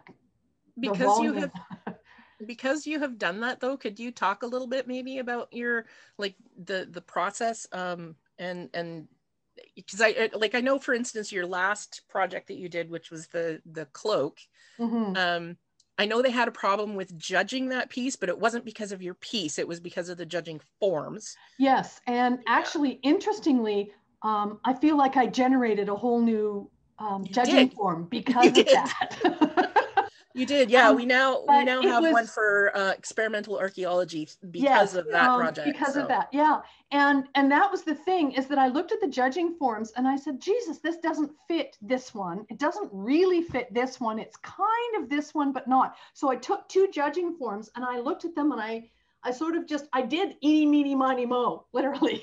Mm-hmm. Because it didn't quite fit either one of them. And again, I was expecting, well, this probably isn't going to get great points, but I want to do this to see how it works. Mm-hmm, mm-hmm. Because it was basically kind of what we do, really, which is I found an artifact that fascinated me, and I had to right away to a museum, and it took me 2 years to trace down, you know, where it was. Mm-hmm. And then between starting it and actually getting a hold of contact information for the woman who wrote the article, she had died. Oh. Yeah. So, and so basically I just recreated the piece from the information I could and a few other bits of information, like the kind of stitches and stuff and thread that was used in various other similar artifacts in various places. And it didn't do well. But I was kind of devastated, but I was kind of like, well, no, I went into it knowing that might happen. Mm-hmm. And then actually, I have to say, Eleanor de Polton was really amazing. She came to me afterwards and talked to me about it. Says, I know you didn't really do really well, but you know what? Your thing was awesome. It's the form, not you. And she really, really emphasized that. And actually, she and I started geeking out on gardening because we're both into like historical plants. Right. Yeah. No, so, it's funny because I mean, I met some amazing people just doing the project. Yeah. Yeah. Your judges actually came to me afterwards and said that very same thing. They're like, the project is great. The forms do not work for this project. Yeah. And so it was because born out of that was the experimental archaeology forms, which we actually haven't had a chance to use yet. Mm-hmm. Yeah. So sometimes that's a really good process, yeah. Anyway, yeah. So, but I know you learned from that and you met a whole bunch of different people and they were quite excited. So. Yeah. Yeah, and I reconnected with people I hadn't seen in ages at that particular event, not necessarily. And then the people that were in the room with me presenting, we started geeking out about each other's stuff. So, that's some of my favorite parts about Kingdom actually. I know, right? Which is why Athenaeum is kind of my perfect thing. It still gives me a goal. I have to finish whatever I'm doing. I have to be organized, but there isn't that sort of judginess. I don't, you know, Yeah. No, and that's specifically why that event was made, was because there's not that judginess, right? I actually hate the term judges. I really do. I hate it. Yeah. I wish we could find a different term to use. I was like, adjudicator. I don't know. Adjudicator would probably be the closest thing. Yeah, that's the only thing I come up with too, because the rest of it just sounds judgy. Yeah. You know, like it just has that negative connotation, right? Like at the end of it, it is a competition. Yeah. So, I mean, like that's, and I, you know, I don't, like the ones that I have won, I didn't expect to win. Like I looked at Alexander's armoring stuff and I went, oh man, he is so out there. He's going to win. And then that's the year that I became the Principality champion. Right. And it was like, wow, like I'm compared to that. Wizards. But yeah, and I mean, I've won a number of other competitions, some that I looked around and went, oh my God, I am overqualified for this level of competition, and won. And other ones where I went, really? Okay. So you know, just looking at other people's stuff. So it's checking the forms and really looking at what they're looking for, and whether you meet the criteria. Well, and that's just it. I mean, it was harder with the old forms, but these forms are very specific in their rubrics, and that's like, if you want to get a 5 on this form, this is what you need to do. Or if you want to get a 6, which is now the bonus point section, this is what you need to do. But you can then also look at it and go, okay, well, my documentation doesn't really cover this, so it's fair that I probably got a 1 or 2 on here. So you can self-check yourself against these things too, right? And then it's not quite such a big surprise. There is also too, I should mention as well, when it comes to the documentation, there is another, sorry, not documentation, the judging forms. There is another form that goes along with the judging forms, and I'll maybe pop it into that Google Drive folder as well. And basically it explains the rubrics, and it explains what each number of those rubrics means, sort of in more terms of like a 1 is what we would expect to see in a blah, and a 6 is we would expect to see this thing in a museum or written up in a, you know, academic paper, that kind of stuff. So you can really see from that where you sit, but also it puts it into context of how, if you were using this kingdom form for, say, your baronial competition, here's what down to. Yeah, right. So here's where we would expect a baronial competition to sit within this form. So it might be, you know, 1 to 2 or to 3 or whatever. And then at a principality level, we might expect to see in sort of this area. And at kingdom, we were kind of expecting to see up here, or maybe expect is a wrong word, but yeah, it kind of helps you look at it, because a lot of people have come out of like, let's say, using the kingdom form at baronial level, and they only scored 1 or 2, but they expected they should have gotten a 4 or 5.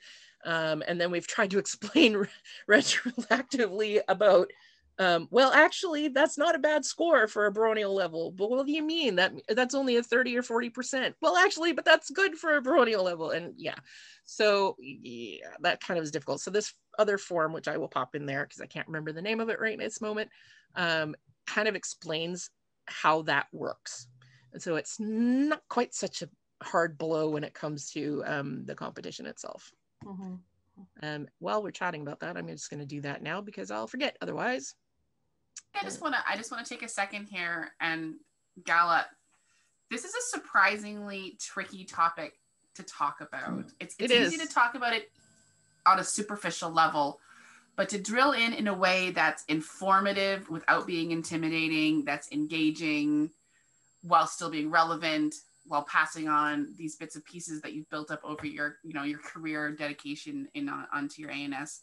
It's awesome. I think you did an amazing job. Oh, thank you. I don't think there's ever been a talk where I like spent the entire time nodding. I was like, yep, yep, yep, yep. I was like, I just thought, for a while, I was like, I totally agree with this. And then I just gave up because I was like, yeah, dude, like, I totally agree with everything you're saying.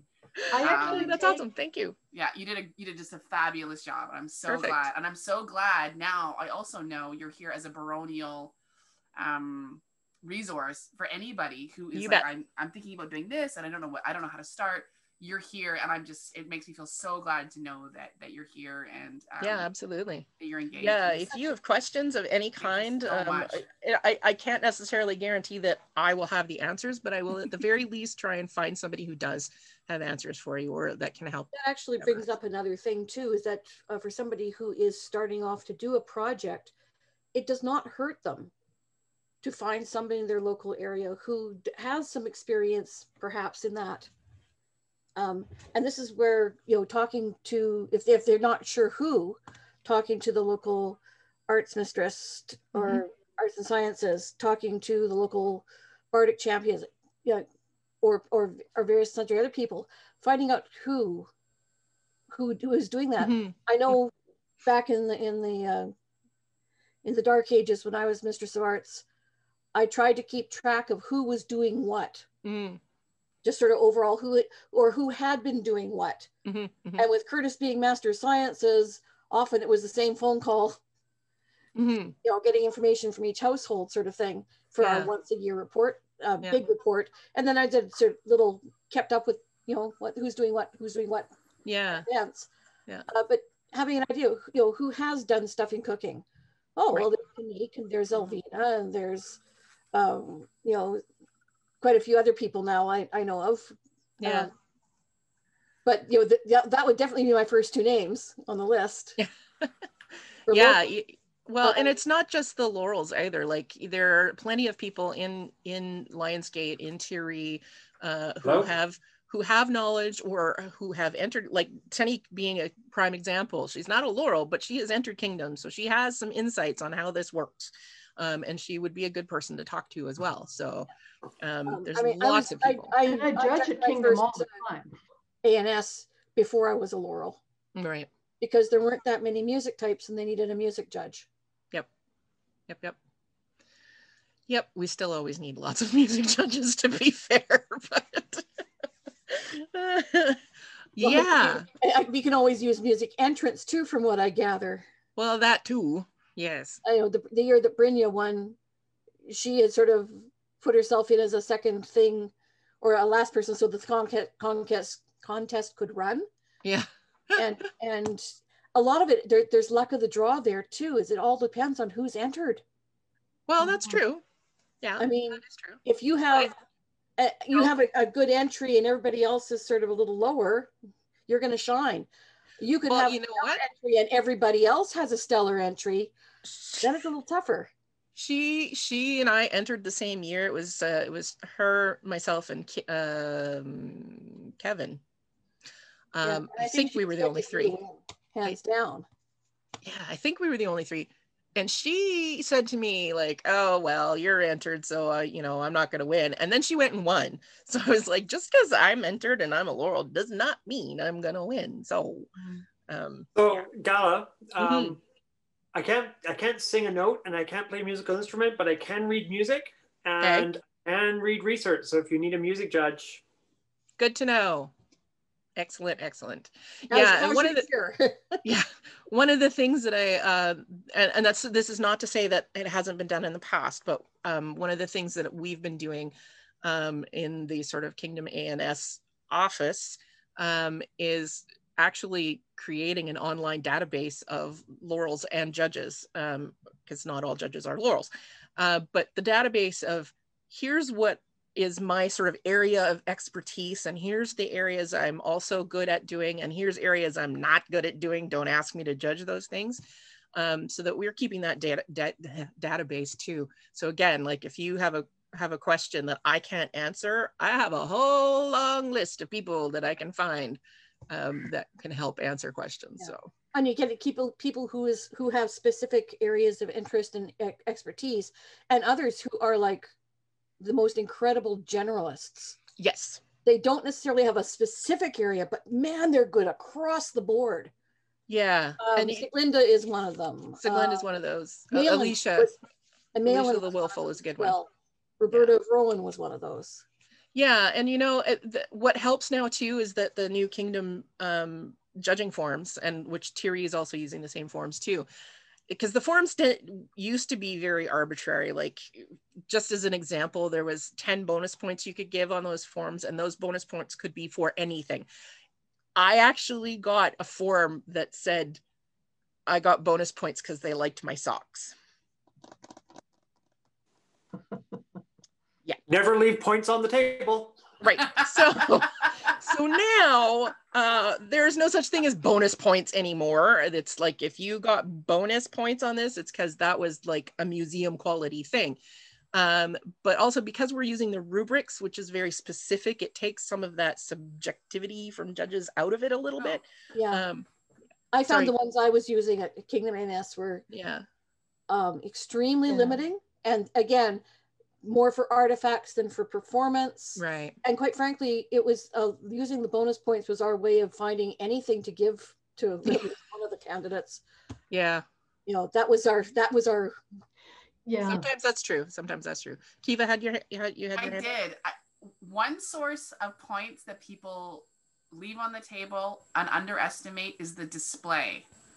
And I would definitely recommend taking a couple minutes to review retail display advice online, because when I first entered, I was working in a retail store, and so I learned the things like, okay, you display things at different heights. So I had like shoe boxes that I put at different heights, and then I covered with a cloth, and so display is, I think, one of those ones. It's not maybe related to documentation so much, but it's definitely adds those points up. It does, yeah. I mean, we're talking about competition here for the most part, right? So that is relevant. Yeah. And yeah, you're absolutely right. That is something that people sort of last minute think about. Oh, how am I going to display this thing? And sometimes you may have things that aren't necessarily displayable things. Like, for instance, if you're doing a research paper, or you just gonna throw a bunch of papers down on the table and call it done.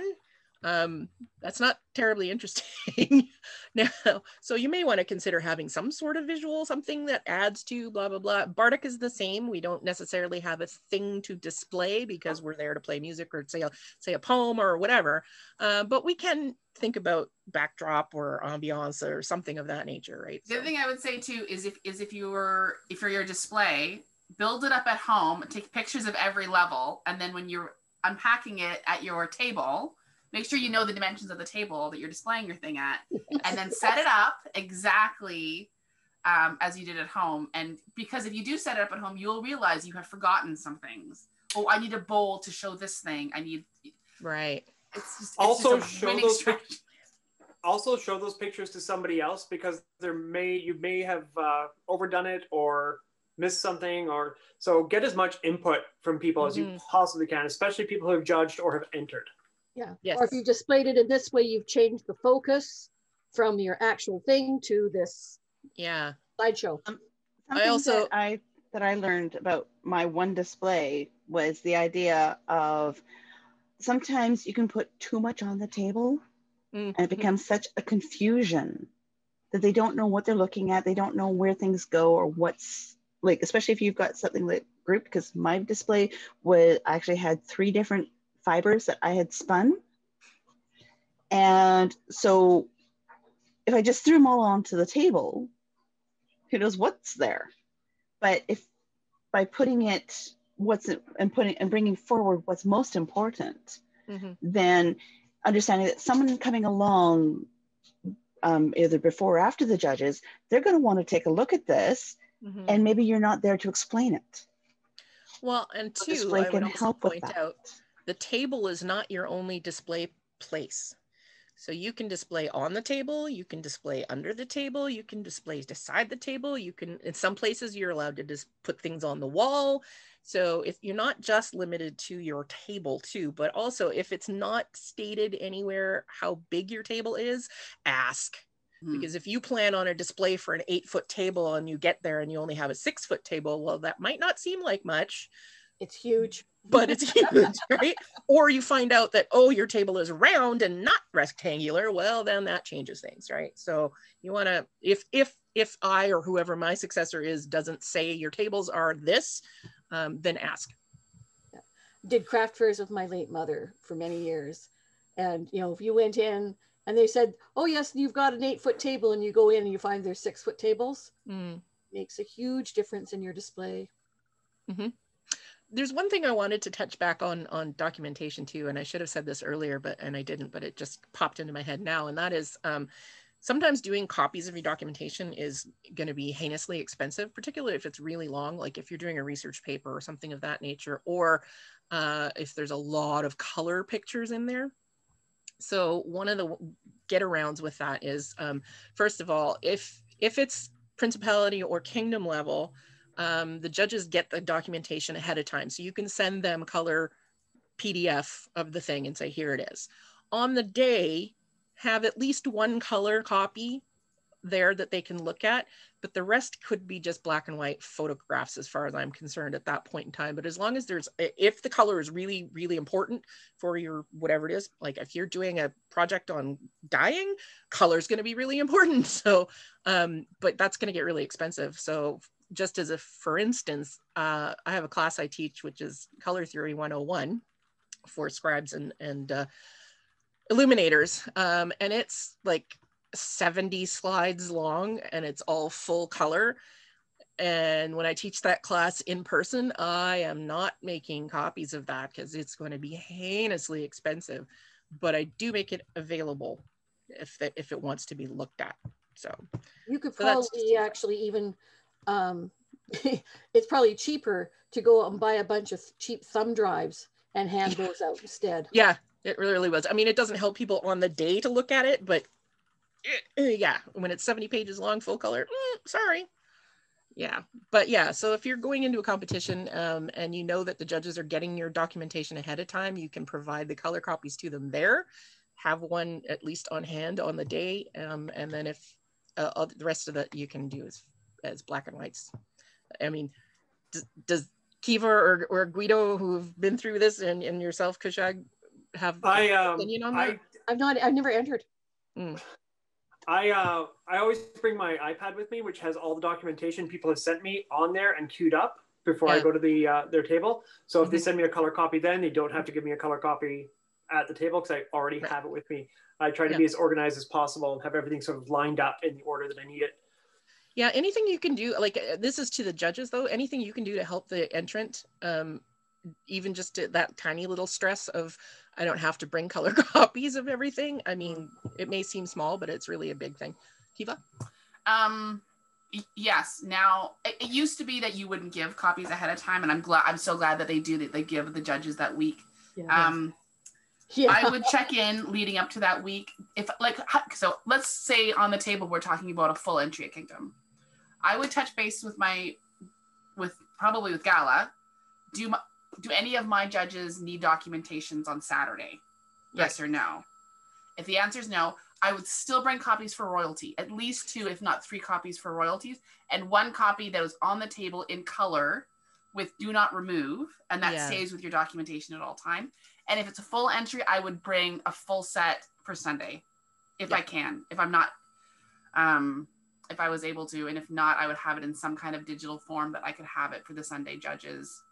I usually, I try and tell people to bring 5 copies. Again, these can be the copies. Because there's going to be some judges who don't bring it with them, and we'll need something to refer to, and because sometimes they tend to wander away throughout the day. And if you have like the king and queen come and visit you, and are you really going to be like tackle them and like be like, I need those Sorry, back? you can have that. And if you're one of those full entries who is going on to Sunday, Yeah. you need those copies for Sunday. And so I always tell people too, is like, if you happen to be one of those people going on Sunday, feel free to ask for those documentation back from your judges if you need to. Yeah. But also there's usually, most hotels nowadays have printing on site too. So if you're really in a pinch, we can probably figure something out. So yeah. Whatever's going to cause you the least amount of stress. Exactly. Yeah, exactly. So really, because really we want this to be a positive experience for everybody. And so, you know, the least amount of stress we can, or as much stress as we can alleviate, we try to, which is part of the reason why I try to be really communicative with people who are entering too on, you know, what's available to them, etc. I was just thinking, has anyone here not been to a Kingdom ANS or is wondering what we mean when we talk about the Saturday and the Sunday? Is that something worth going over? I was just thinking that. Sure. I have to. Principality as well, or just Kingdom? No, this is just a Kingdom thing. Kingdom is 2 days. Yeah. So again, when I entered, I did not know that it was 2 days. Are you out of here, Guido? Yeah, I gotta get going. Okay. Good night. Oh, that was an amazing class. You did a really good job. Thank you very much. So thank you very much. Awesome. Yeah, so when I entered Kingdom, I did not know that it was 2 days. And I was entering Kingdom Bardic, not ANS, but they're both, at that time, they were the same. Actually, they still are the same now. But anyway, yeah, so what happens is Saturday is the main day of competition and everybody presents their stuff all on Saturday. At Kingdom, what they do then is they distill that down to the top 2, maybe 3 entrants, depending on what their scores were like. If the scores are very close, you may end up with 3. Otherwise, if their scores are not really close, you may only have 2. But those 2 or 3 people then go on to a second day of competition, at which point they present one of the pieces that they presented the day before. This time, however, it's in front of a panel of 5 judges and the king and queen and the rest of the populace. So, yeah, no pressure. But there are no judging forms for that day. Your scores from the day before don't count anymore. You're starting from fresh. And that day is more about your teaching and ambassadorship, because that's a lot of what you're going to be doing as champion if you were to win, as being an ambassador to people for ANS or Bardic, whichever it is that you have entered. And so it's more about teaching people about this thing, you know, being a good ambassador for this thing, you know, and of course having, you know, the depth and breadth of knowledge, et cetera, et cetera. So it's a different kind of competition than the day before. The day before to me is the high stress day. Yeah. The second day is like, none of the judges are the same from the day before. Generally, I mean, there might be 1 or 2 that are same, but you have to understand that there's different judges for each person on Saturday too. So there may be some overlap here and there, and it may just sometimes be that this person is presenting a thing that is specific to this particular, like this particular laurel has this knowledge, and they're the only one who does. I was a judge. It was they managed to have totally completely different judges on. Yeah, if we can, we try, but oftentimes it doesn't happen that way. It also depends like who's going to be there Sunday, because a lot of people, particularly for Kingdom, they're taking off to drive home, right? So I gotta choose from who's going to be around as well. But generally, they're mostly laurels on that panel, unless there's specifically someone who has vast knowledge but is not necessarily a laurel, like the year that I was on the panel and I was not a laurel at that time. Or like putting Elvina on the panel. Right. Yeah. So what happens then is you present your piece. The judges, for lack of a better term, Wizards, go off and sort of talk about your presentation kind of thing with their majesties. And then the next person will present their piece, and then they go off again and they talk about it. And then between the bunch of them will sit and talk, and it comes down to who do they think is going to be the best ambassador of those competitors, whether there's 2 or 3. And in the case of when they really truly cannot decide who is going to be better, then they will look at the scores from the day before. And that might factor into things, although I haven't seen that happen in quite some time. It's usually they managed somehow to figure out how. Last year was hard because they had 2 entries that were just, both of them were amazing. And so they had a little bit more kind of a hard time deciding between the two. I think I wasn't involved in that part of it last year. And I think, as I recall, it came down to what their scores were at the end. So yeah, so it just depends. It's a different kind of day of competition. It's like I said, not about scores. It's not about it's not even about because the judges are going to ask you questions, and it's going to be much the same questions you probably had the day before. But at this point, you have to understand that this is about teaching the judges, teaching their majesties, teaching the populace that are all sitting listening to this and whatnot. And then they're always going to ask you, why do you want to be the Kingdom ANS champion, or what do you want to do as Kingdom ANS champion? And this is just trying to glean from you who's going to be the best ambassador. It's really what it comes down to. Anything you want to add to that, Kiva?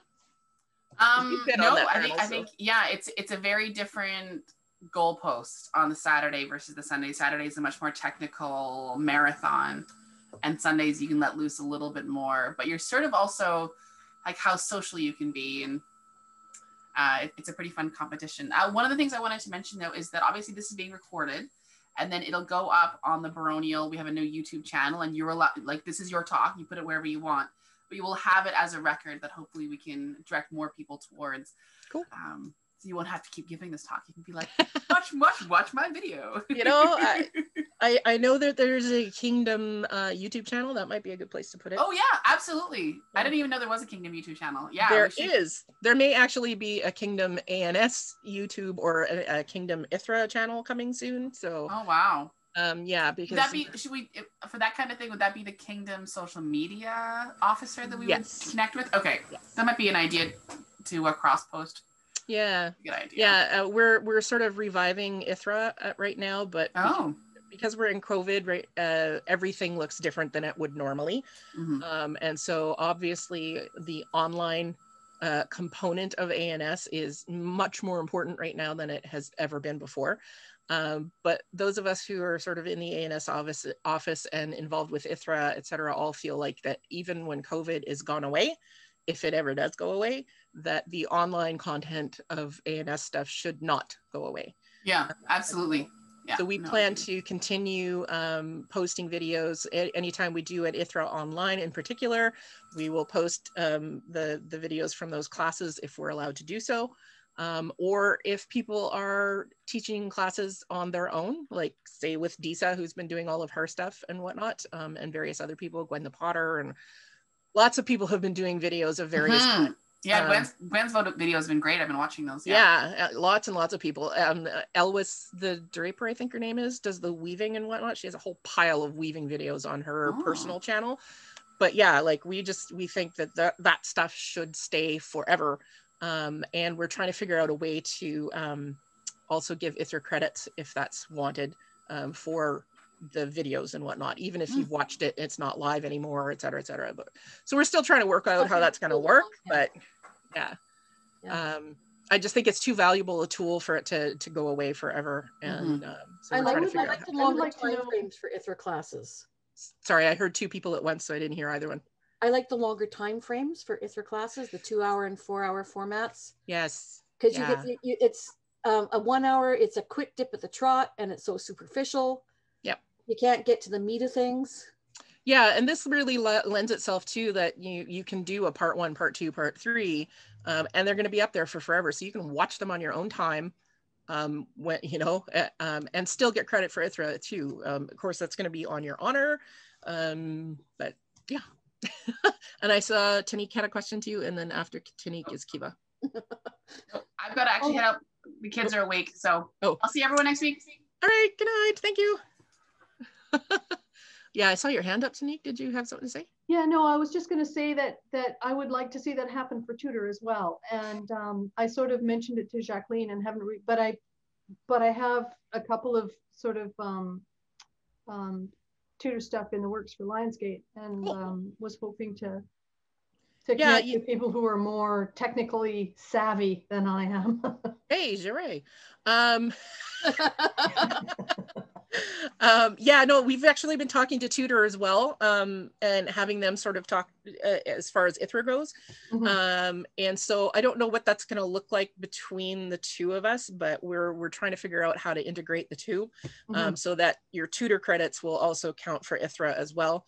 And again, with the online content, et cetera, too. So how we can integrate those two, because right now they're completely separate, and that to me just doesn't make sense. Thierry is still part of Ontier, so it seems to me that those credits should count for ITHRA as well. So and one of the other big changes too is that the ITHRA is now actually going to be under the ANS office as a deputy position, so we can sort of just oversee everything. So I'm trying to which remember. Right now it's not.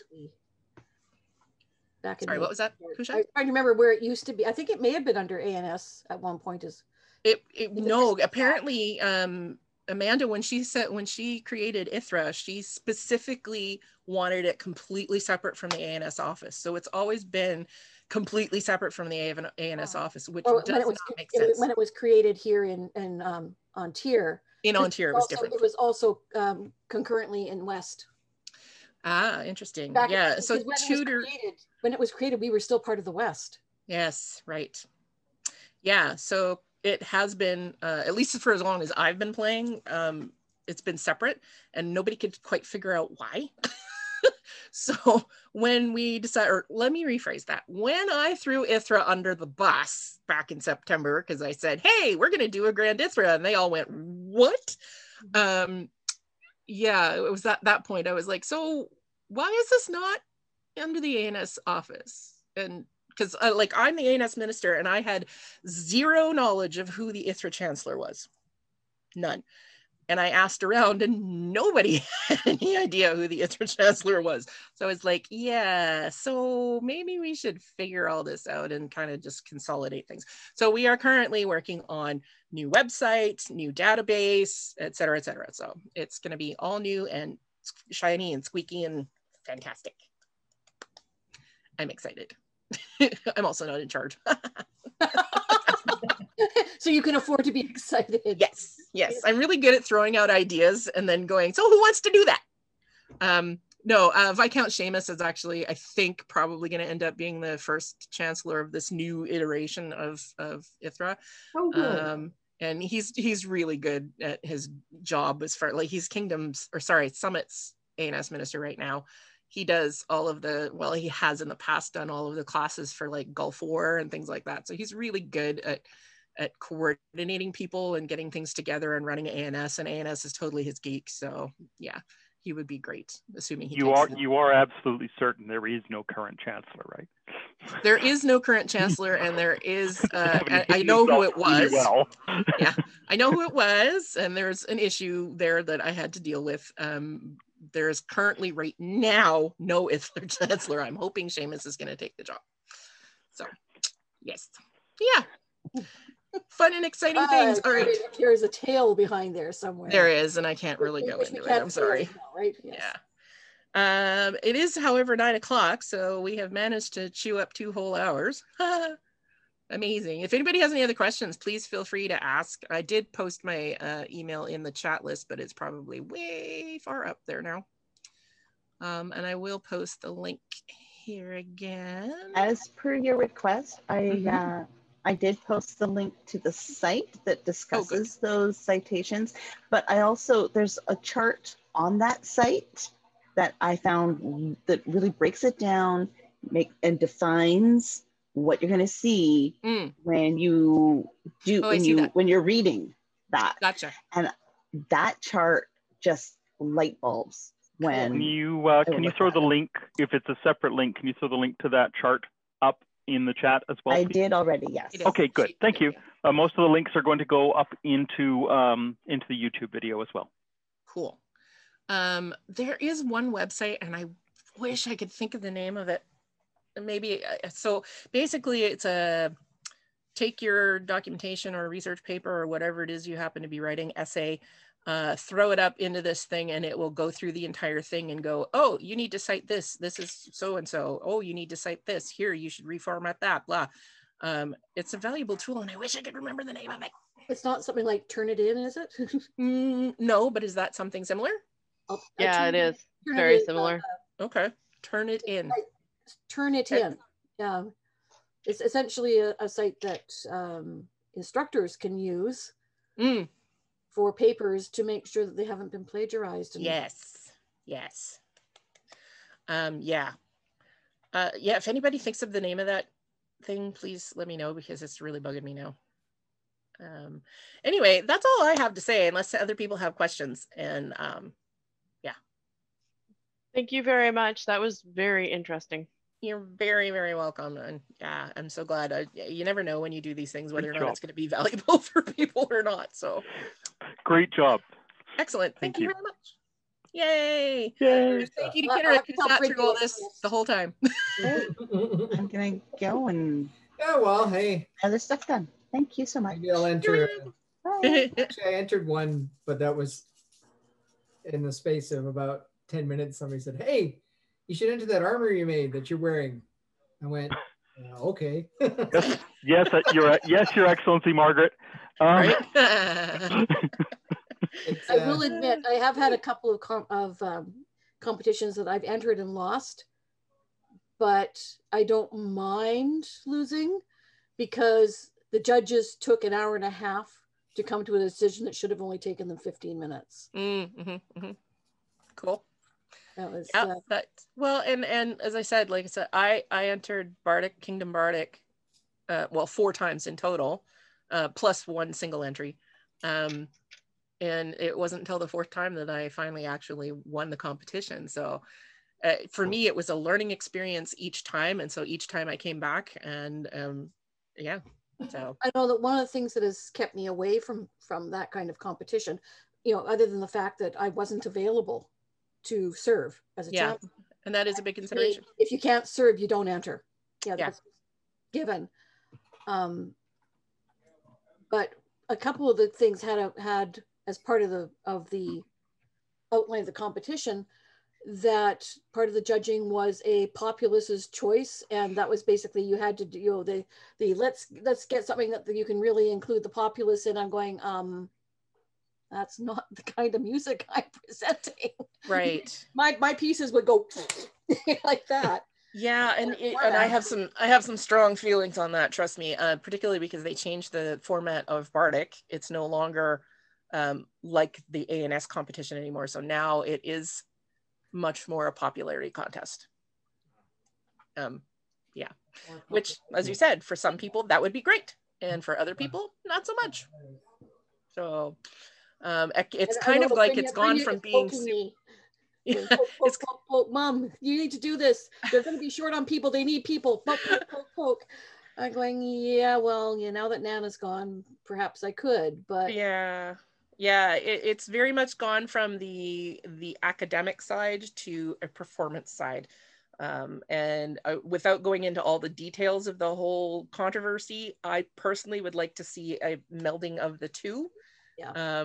And so I'm hoping maybe we can move to that as opposed to one or the other.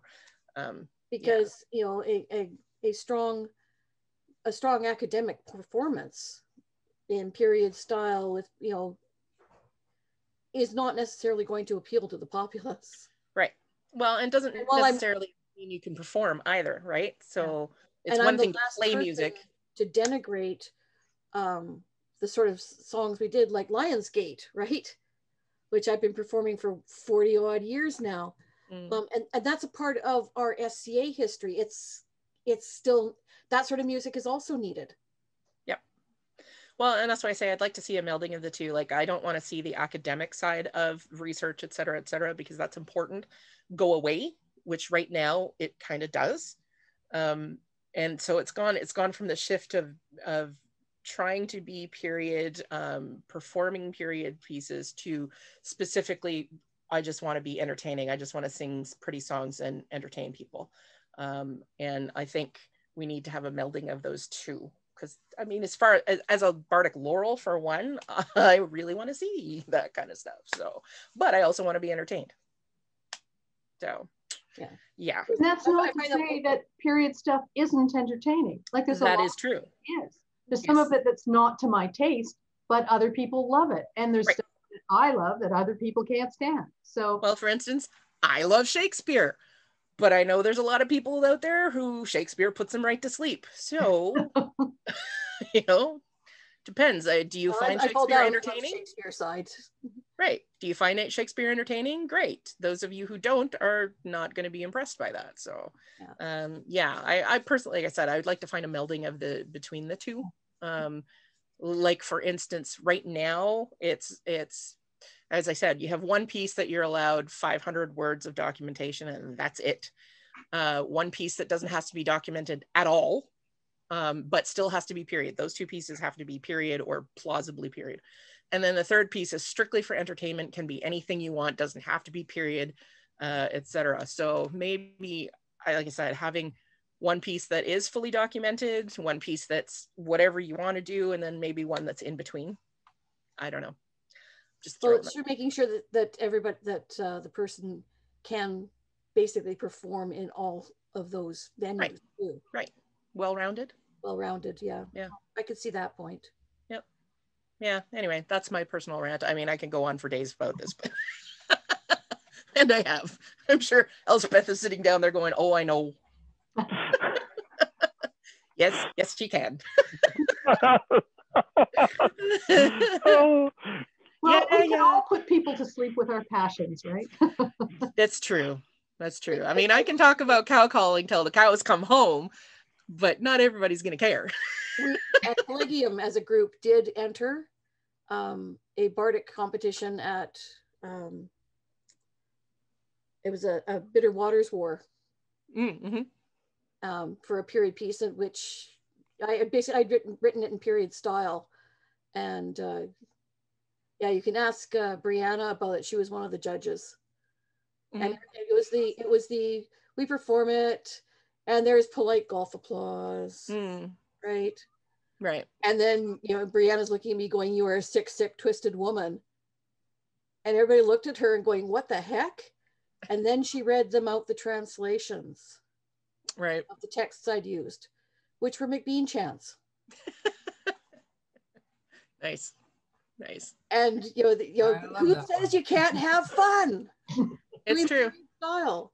Well, one positive thing I will say about the current Kingdom Bardic parameters is that it does open it up for completely original work.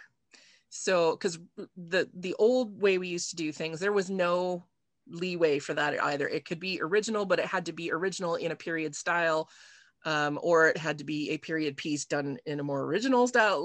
But there was nothing for completely original poetry or completely original music or any of those kinds of things. So this competition does open it up for that, because that third piece that doesn't have to be period can be anything you want. So it can be something you've written. So for instance, that's what I entered, was a piece that I wrote. What I wrote was totally in period style. Oh yeah, I get that.